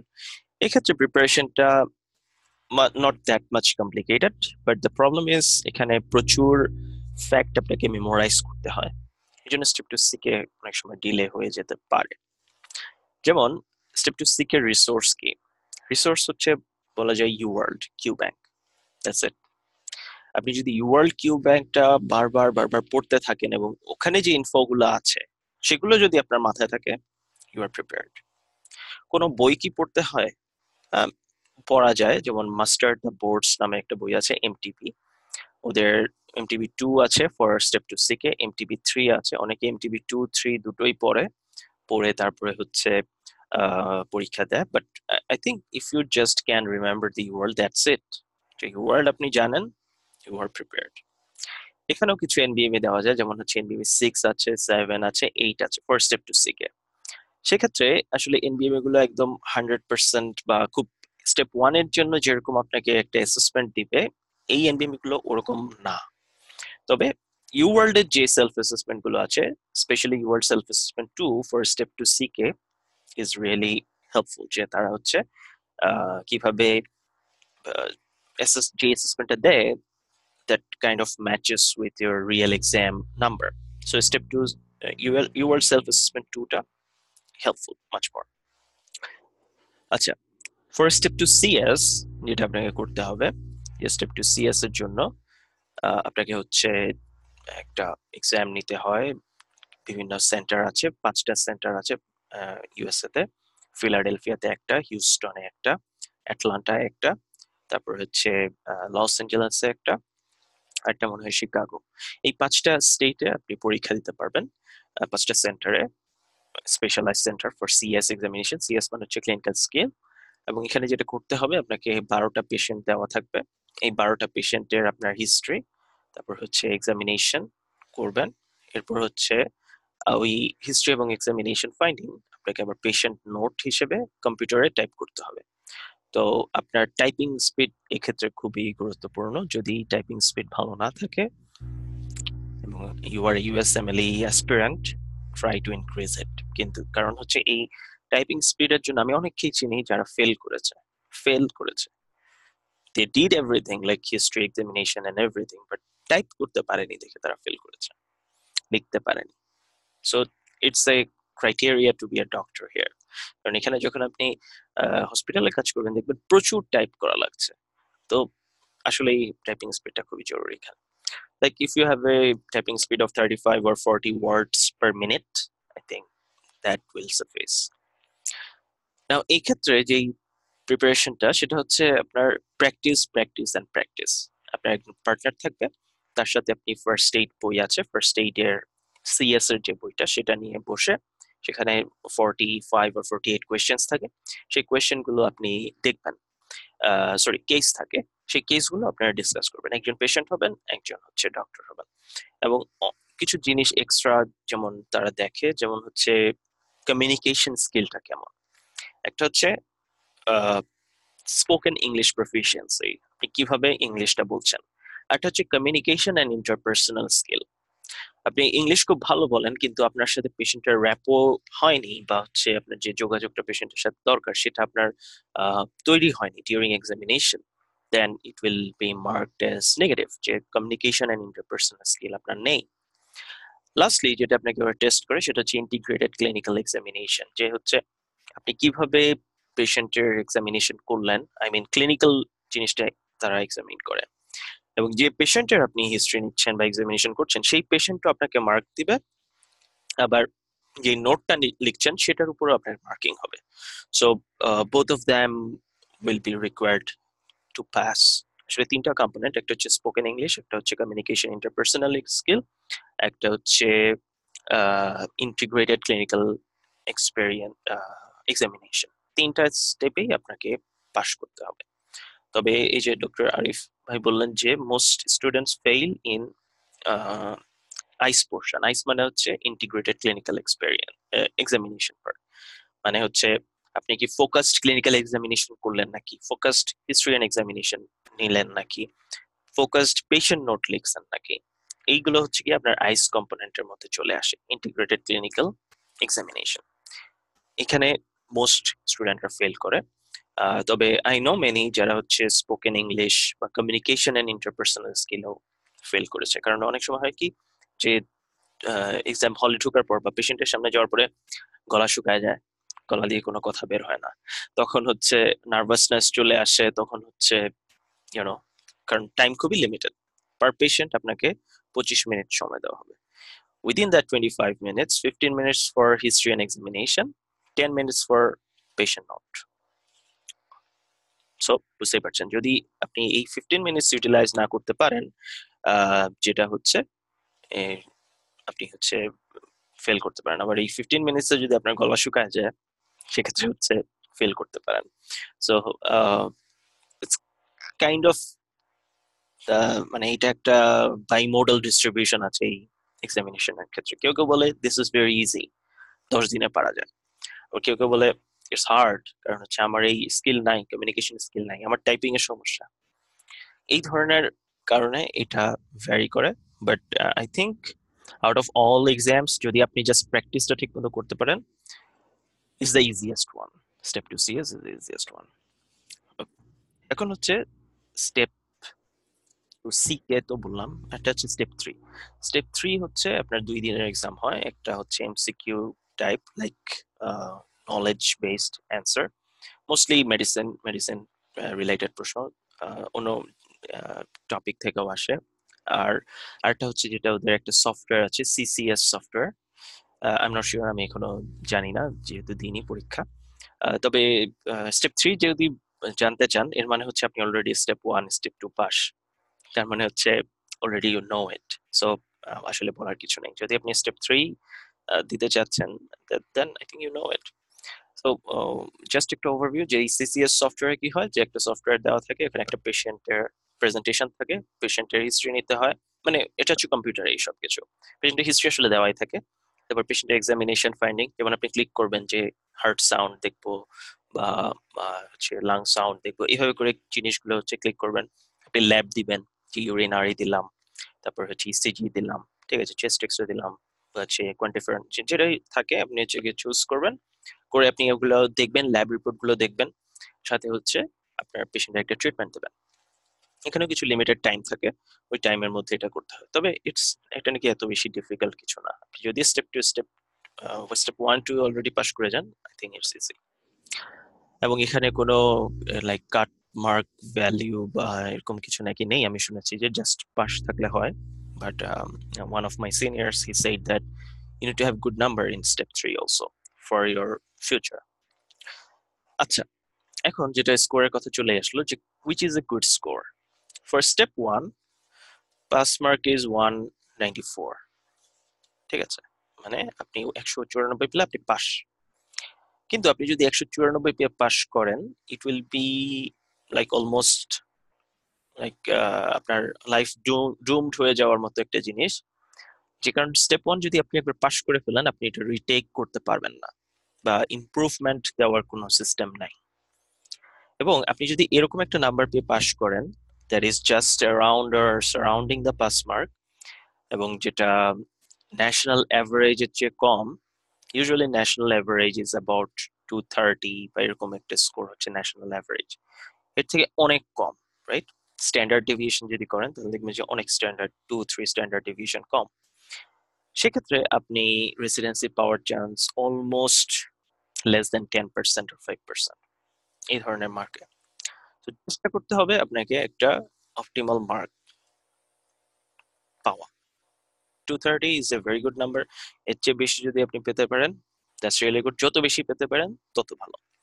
আপনি 250 পাইছেন, you R all set, almost all set. কারণ আমি এমন অনেককে চিনি যে 250 পাইছে, কিন্তু ইন্টারভিউ বোর্ডে গিয়ে উনি কথা বলতে পারে নাই, হয়তো এই জন্য ওনার ইন্টারভিউ মানে রেসিডেন্সি হয়নি।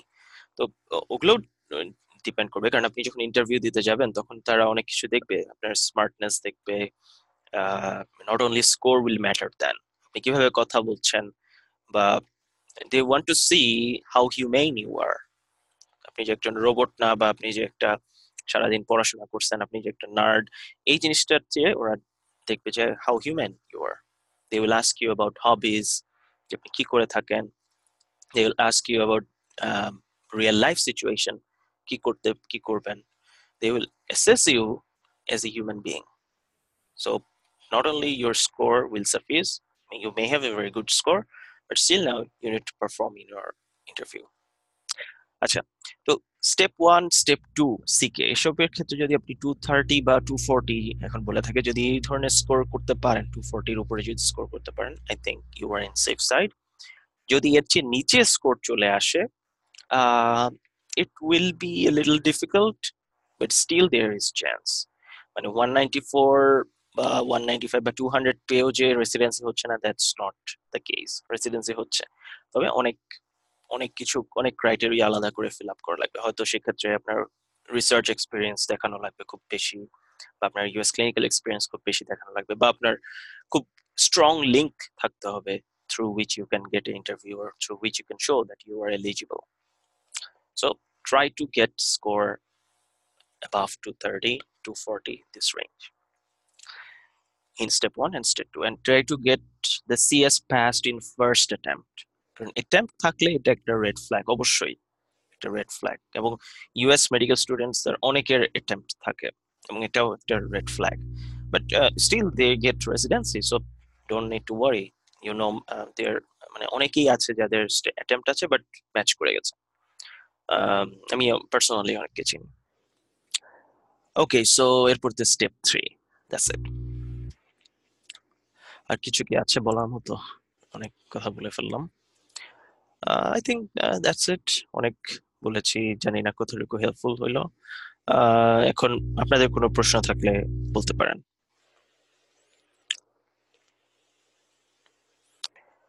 Any question from any side? Okay, thank you. দেখি ফেসবুক লাইভে কোনো প্রশ্ন আছে নাকি? একবার। আচ্ছা, আমি একটা প্রশ্ন পেয়েছি যে সিএস এক্সাম কয়বার দেওয়া যাবে? সিএস এক্সাম একবারই দেওয়া যাবে, ওইবারই পাস করতে হবে, আর কোনো উপায় নেই। কারণ সিএস এক্সাম যদি ফেল হয়ে যায়, ইটস এ রেড ফ্ল্যাগ। কারণ কোনটা বেটার, একবার দিয়ে পাস করা বেটার নাকি একবার ফেল করে ঝামেলা মধ্যে পড়াটা বেটার? অবশ্যই একবার দিয়ে পাস করা বেটার। সো সিএস এক্সাম একবারেই পাস করতে হবে। এখন কয়বার দেওয়া যায় এটা জিজ্ঞেস করলে হচ্ছে, হয়তো আপনার ফেল আসছে, সেক্ষেত্রে আপনি দিতে পারবেন। I think, I am not sure যে 1 বছরের মধ্যে মনে হয় 3বার দেওয়া যায়। মানে একবার রেজিস্ট্রেশন করলে আপনার 1 বছর একটা পিরিয়ড থাকে। সেই 1 বছর, ওই 1 বছরের মধ্যেই সম্ভবত 3বার দেওয়া যায়, but I am not sure yet. আমি জানি না আসলে। তবে স্টেপ 1 যেটা, সেটা যদি আপনি একবার পাশ করে ফেলেন, সেক্ষেত্রে আপনি যদি চান আপনি ইমপ্রুভ করতে স্কোর, ধরেন আপনি 200 পাইলেন, আপনি বললেন যে না আমার 200-এ হবে না, আমি এই স্কোরটা ইমপ্রুভ করতে চাই, সেক্ষেত্রে আপনি 7 ইয়ার্স ওই এক্সাম আর দিতে পারবেন না। 7 বছর। 7 বছর পরে আপনি আবার নতুন করে শুরু করতে পারবেন স্টেপ 1 দিয়ে, but that's a very lengthy thing. এর চেয়ে যেই স্কোর আছে সেটা নিয়ে কাজ করাই ভালো। 200 পাইছেন, no don't worry, just move on. যে সামনে কি আছে আইল সি, চেষ্টা করি, না হলে সেটা অনেককেই দোষ দেওয়া যাবে। তো চেষ্টা করাটা ভালো। তো এই 7 বছরের গ্যাড়াকলে পড়ার চেয়ে একবারেই আসলে স্টেপ 1 পাস করাটা বেটার। এবং সবকিছুই আসলে ডিপেন্ড করবে আপনার মাইন্ডসেটের উপর, আপনি কতটুকু ডিটারমেন্ট। আপনি যদি জাস্ট একটু জানি ইউএসএমএলই সম্পর্কে, করলাম আর কি, এরকম যদি হয়, হবে না। আপনাকে পারফেক্টলি কনক্রিটলি ডিটারমাইন্ড থাকতে হবে। Alright, so I think that's it.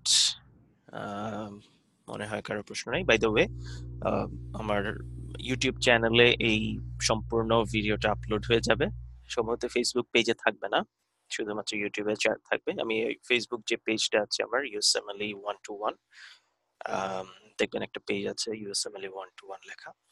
সেই পেজেই হচ্ছে আপনার, যদি still now you don't know ইট, সেখানে আমি মাঝে মধ্যে বিভিন্ন ইউএসএমএলই রিলেটেড কন্টেন্ট শেয়ার করে থাকি। আম, সেখানে আমি লিঙ্কটা দিয়ে দিব হচ্ছে, কোথায় আপনি ইউটিউবে কোথায় আপনি সেটা পাবেন। ঠিক আছে? আর হচ্ছে আমার আমার যে ইমেইলটা দিলাম, যে drstutor@gmail.com, সেখানে হচ্ছে আপনাদের এনি কোয়েশ্চেন্স অর কনসার্ন যদি থাকে আমাকে পাঠাতে পারেন। ওকে, no problem. Thank you everyone for attending this webinar. একটু যদি উপকার হয়ে থাকে, I'll be happy. Thank you very much. Goodbye.